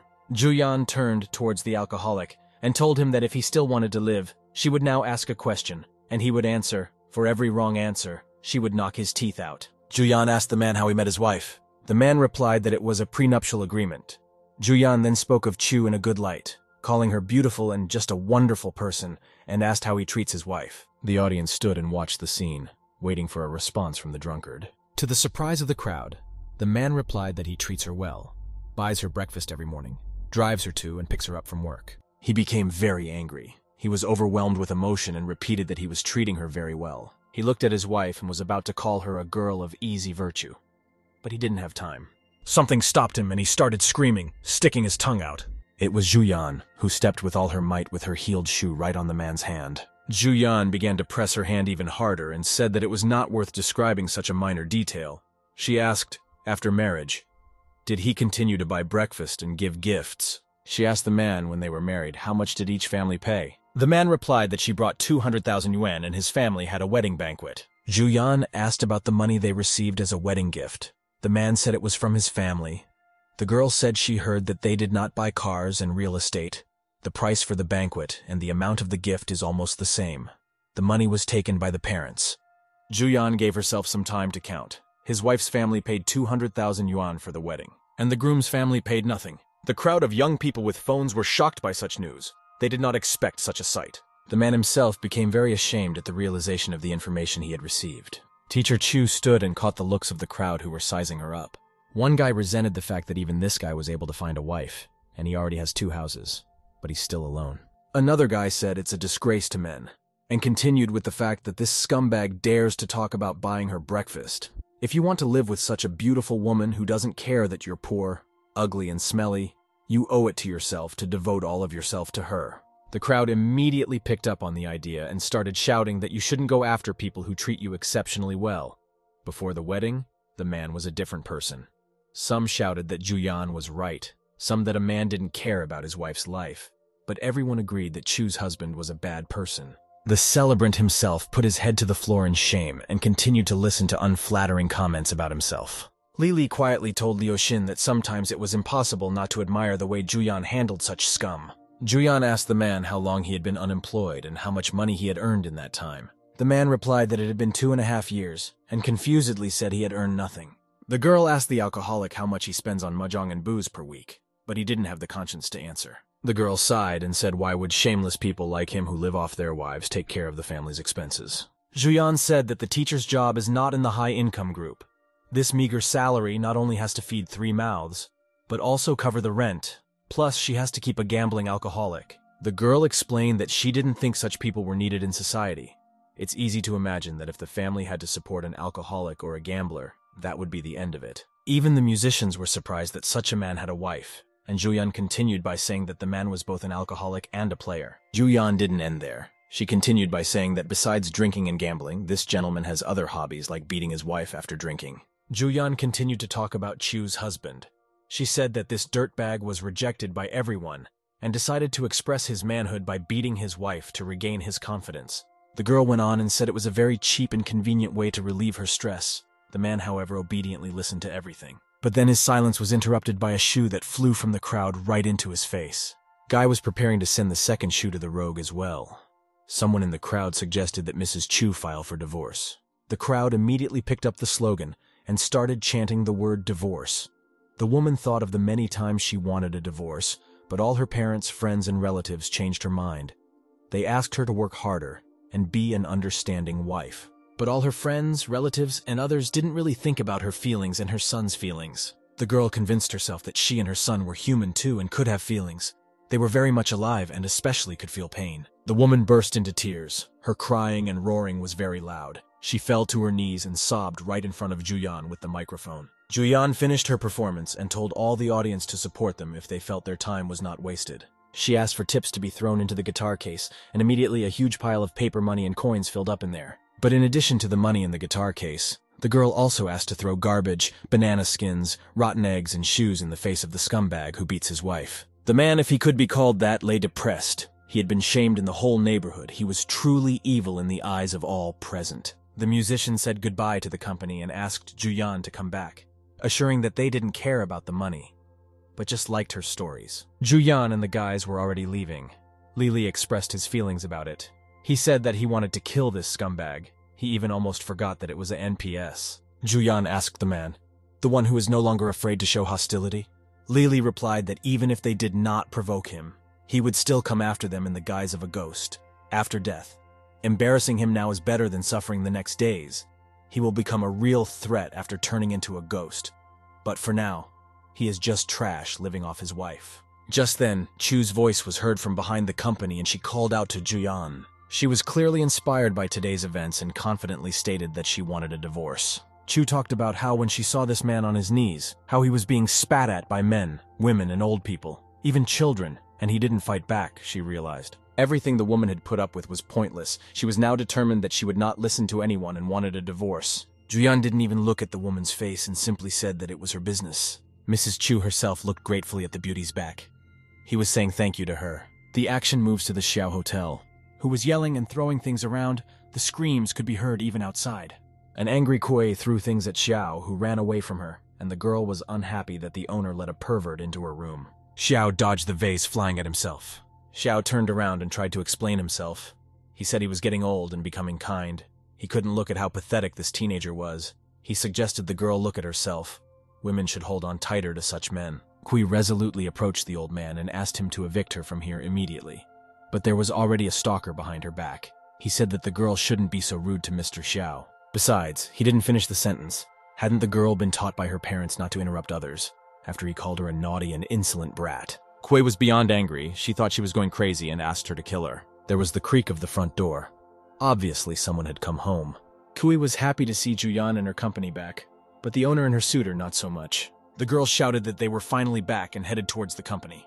Kui confusedly grabbed Juyan's hand. She was very happy to see her. The girl was scared. She said Juyan is a real sister to her. She helped her last time. Could she help her now too? Kui sobbed and begged to throw the creep away from here. In return, she would be able to do anything they asked. Juyan wasn't thrilled with such a suggestion. She had just taken care of one garbage, and here was another one. Juyan interrogated the girl if she was realistically willing to do everything. Even if she failed, grant her request while she was alive, then let her obey her when she became a ghost. Kui found the request quite strange, but still agreed. Li Li took the perverted man with the gift in his hands by the shoulder and led the way, and Juyan said they were about to see what kind of surprise he had in store. Xiao hid from justice, and the company went with the pervert to Kui's room. Juyan took the first step into the room, a passage that was strewn with rose petals. The whole room was hung with some kind of pictures, and although it was supposed to look romantic, it looked more creepy. Juyan was surprised by so many photos and the guy's creativity. Wang Pei was scared shitless when she took a closer look at the pictures taken. They were creepy stalker pics, and they were all about Sui brushing his teeth in the bathroom. Her entire personal life, right down to the way she rides public transportation. Juyan looked around the room and the pictures on the wall. She noticed that besides the pictures, there should be 24 candles, a bag of balloons, and a bunch of rose petals picked up from the ground. Juyan said the price of the guy's confession opened her eyes. The creepy stalker himself was standing there, and he was very embarrassed that anyone had seen this. Against the backdrop of a heart of wilted roses, Wang Pei said that her first love from high school was also poor. He saved more money than he spent in a month to buy a recognition bracelet. There were also cheap candles burning in the room. Wang Pei asks the guy if this junk is worth at least $30, but that explains it. He doesn't work. He just knows how to stalk, take pictures, and bother women. Of course he won't have time to work. Juyan shared her story that she was chasing her first love. The day they started dating, her boyfriend gave her more than 9,000 roses and a horse. Wang Pei couldn't believe the figure of 9,000 and asked again. She also inquired why a horse. Juyan explained that when he blew her off the third time, she decided that she liked wild and energetic horses, and that he would definitely be hers. After they started to meet, the guy realized he was wrong and sent her a horse. Liu Xin squinted towards the girls as they discussed it.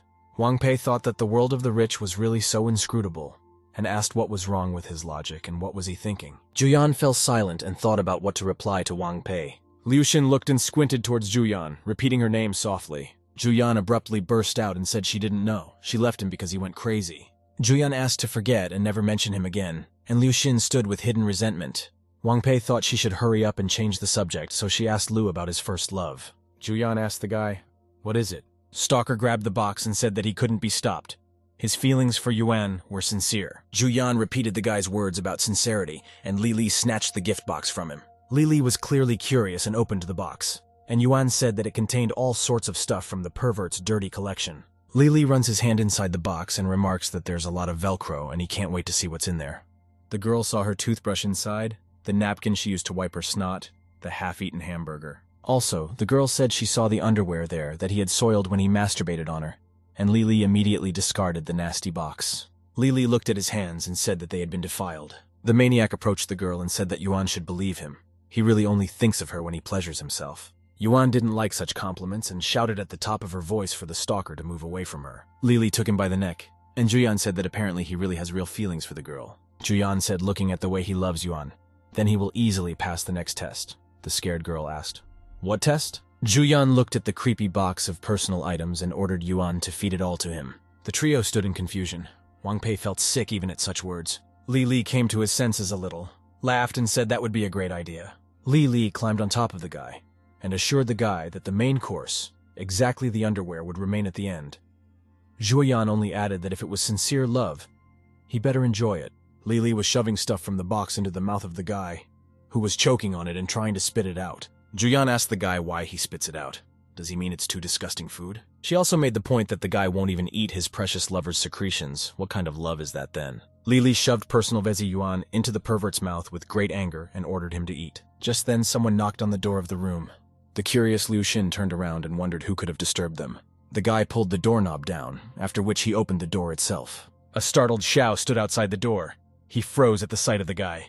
Liu Xin looked straight into the eyes of the hotel owner. Xiao, on the other hand, covered himself with his hand, trying to avoid an extra glance. He hid his guilty face completely. Juyan noticed the man and called out his name.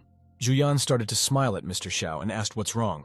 Does he want to join too? Xiao refused the proposal and said that he thought it was a bit too much. Zhang was passionately in love, but he does not have the taste to choose the right method. Xiao's arguments didn't work on Li, and he continued to torment Zhang, who was begging for help. Xiao still continued to defend the maniac. He said that it was just a kid like everyone else. Don't they go around upsetting women all the time?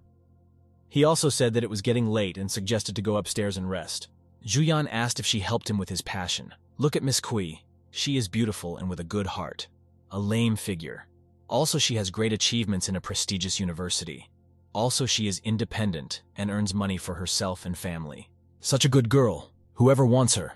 Comparing Zhang with others in appearance, he does not have it. He also does not have money. He does not even fit the basic requirements, so he must make amends with sincerity, Juyan continued. Juyan kept telling the incomprehensible Xiao that if you are unable to take responsibility for your actions, then you are a disgusting asshole.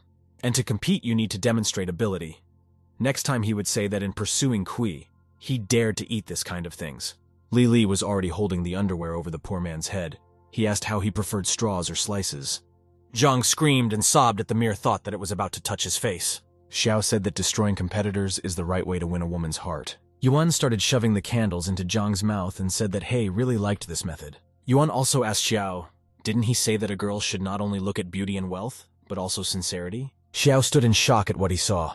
He realized that as expected, the woman's heart was the cruelest. The action moves to the hotel courtyard.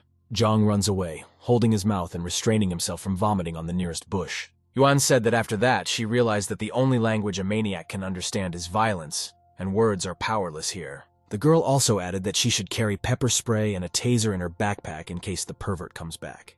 Yuan finally gained confidence. She said that the guy was not able to catch her yet, but even if he dared, she would rip his balls off next time. Juyan stood nearby and listened to the girl, who said that if he thought of complaining to the cops, they already thought Zhang was a couple with her, and thus wouldn't interfere in their affairs. In front of the shocked Xiao, Yuan said that that scene was giving her pleasure. She would definitely sleep well tonight. Xiao stood and examined the girls.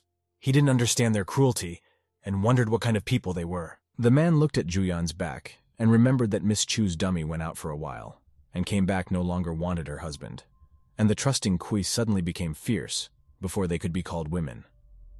But in the past 4 days, what had Miss Ju turned them into? It was already night outside, everyone was asleep. Juyan was also sleeping very soundly, but quiet footsteps were heard. The girl didn't wake up from it. But then the door opened with a creak, and the light fell directly on Juyan's face, who continued to sleep soundly.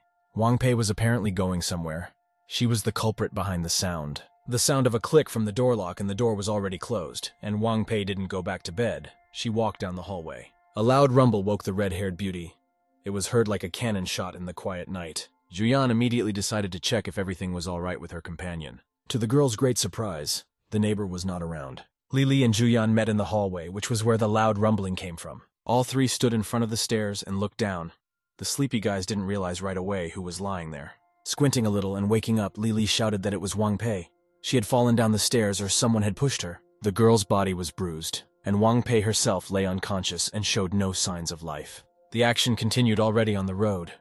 There was a young moon in the sky, which meant that the night was not over yet. The minibus was rushing down an empty nighttime highway at a fairly high speed. An excited Xiao asked Wang Pei what she was doing staggering up the stairs so late at night. To himself, he thought to himself that since the day the guys had stopped by, there hadn't been a day without his knees shaking. The grouchy hotel owner said that if she didn't turn on the light and then fell, it wasn't his problem.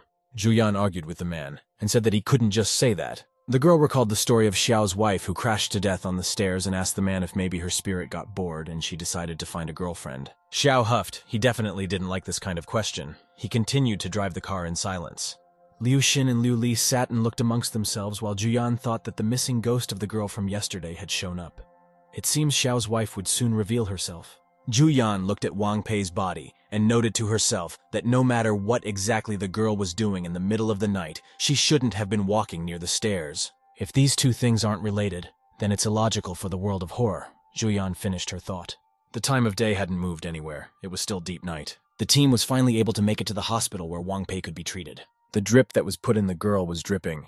Wang Pei was covered in band-aids and injuries. She was still showing no signs of life and wasn't moving yet. Just then, after a couple seconds, Wang Pei opened her eyes and tried to realize where she was. Juyan asked the girl how he was feeling, to which she received a reply that Wang Pei was feeling a little dizzy.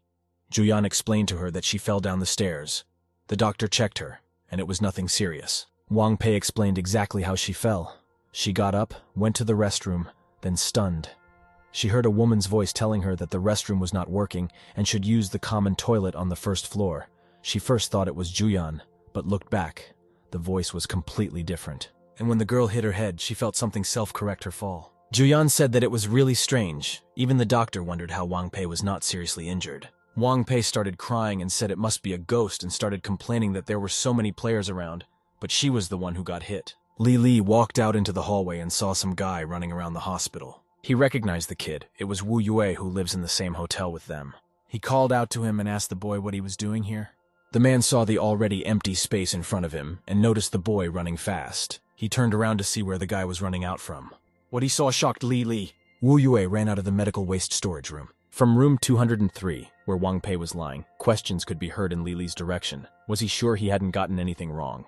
Li said he was sure it was that senior. Juyan confirmed it even more by saying that Wu Yue was the only one who didn't come out to rumble Wang Pei. Li is correct, that means the one originally wasn't there. But what is he hiding? He wouldn't be stabbing people in retaliation, would he? Juyan suspected something bad.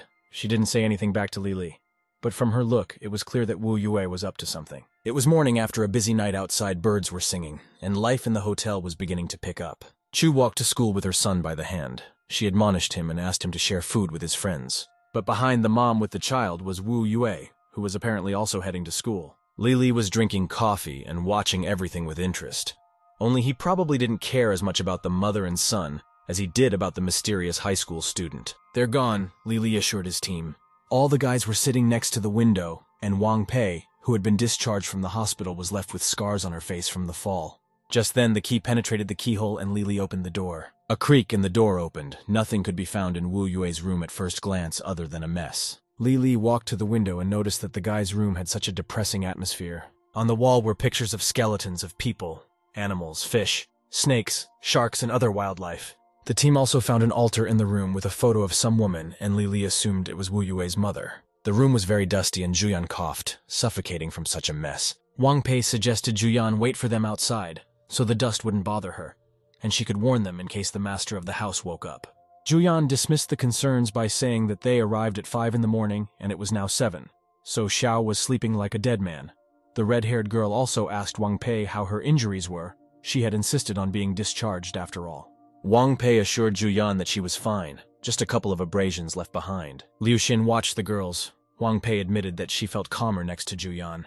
Liu Xin was distracted by the girls and directed his gaze in the other direction.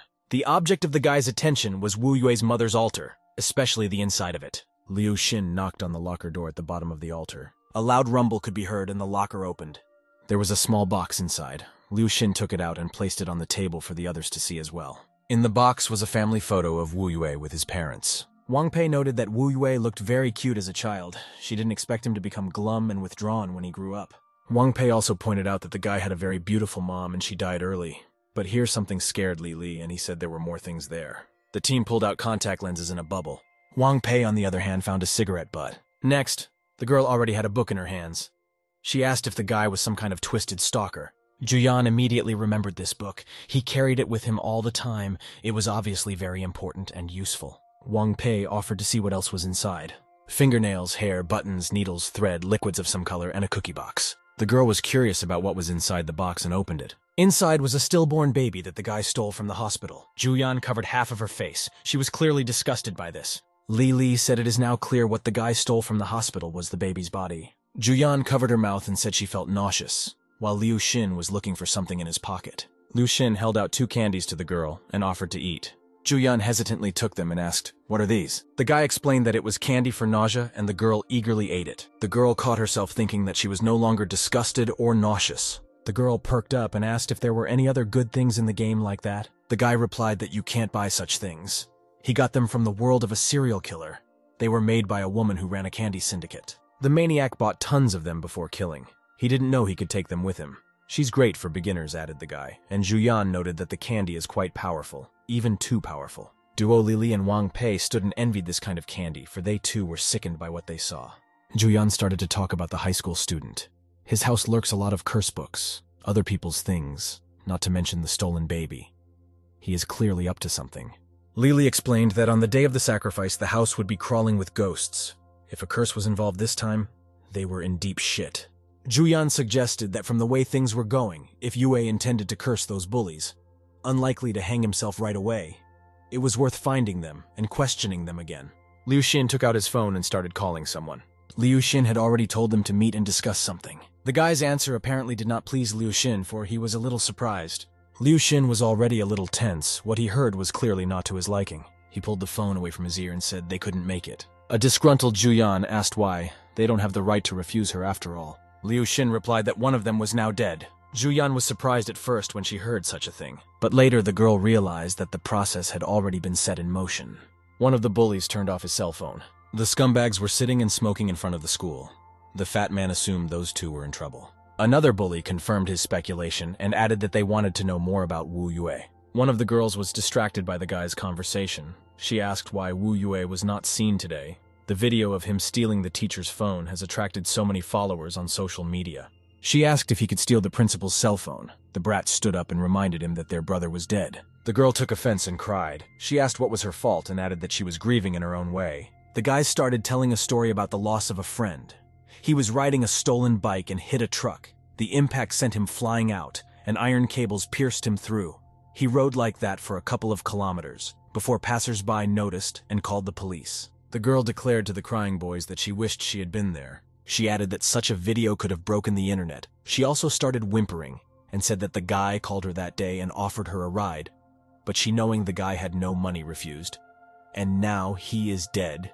It was an opportunity to get an audience of millions.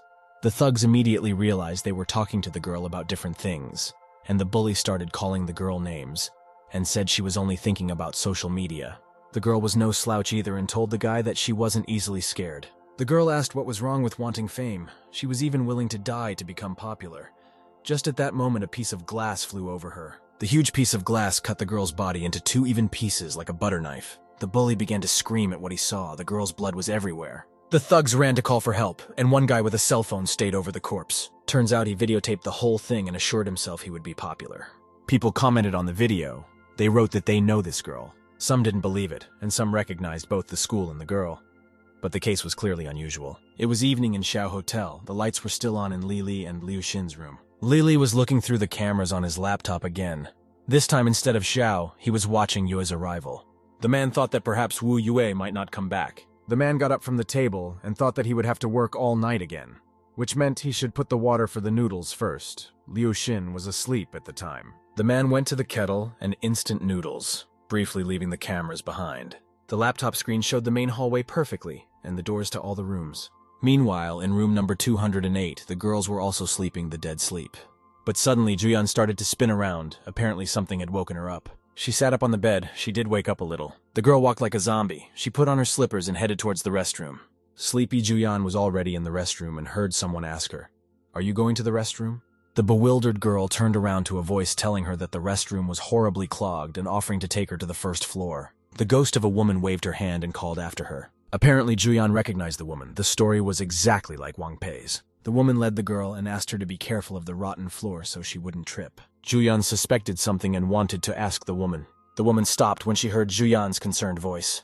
The ghost turned around and said that Juyan was still sleeping, so she also introduced herself as Mrs. Quan. The woman said they had never seen each other yet, but that was because she was busy during the day, and her darling was watching the house. Meanwhile, the red-haired girl had already reached the stairs. Juyan walked and staggered a bit.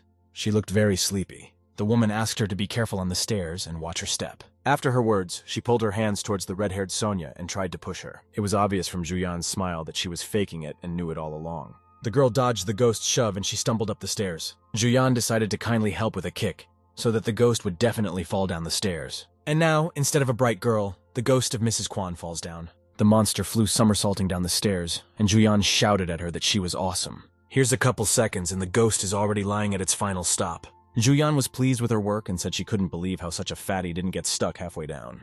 The raging ghost called the girl lustful and said they only had one thing on their mind: how to seduce a married man. Juyan jumped straight with her feet into the ghost's stomach. Upon landing, the red-haired beauty interjected, "What did the creepy woman call her?"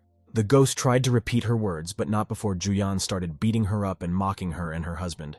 She also said that she couldn't kill anyone that way, and it would be easier for them to just give up. The defeated ghost tried to do or say something to the girl, but was no longer able to. The girl took out a runic paper that said that it prevented a ghost or monster from delivering a fatal blow. Juyan grabbed the ghost by the chin, and the creepy woman started threatening her that she would break all her bones, gouge out her eyes, and turn her face into a bloody mess.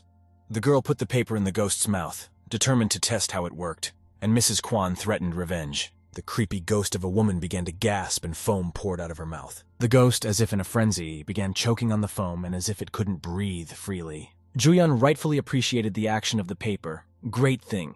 It's a pity it's true that the number of purchases is limited, and Liu Xin's candy is a real boon. The girl didn't even feel sick after seeing it. Juyan appreciated how the ghost was dying and called it a ghastly sight. Lily had already cooked himself some noodles and reflected on the fact that when he became a player, Ta began to feel personal helplessness in trying to survive. But this time meeting Juyan, he's even somehow ashamed. He may not be as strong and smart, but he will endure all the hardships better than anyone. Lily was already eating the noodles he had prepared, and assured himself that he would become his team's night guard so that yesterday's incident wouldn't happen again. He would show them that he wasn't nothing. The guy spit out all the noodles on his laptop from what he saw. He heard footsteps in the hallway, but he didn't fully understand what it could mean. Next, he cleared the food from the laptop screen and saw a joyful Juyan. The satisfied girl hummed a little song and carried the corpse of the ghost in her hands. The man had never been so settled before. He felt real defeat.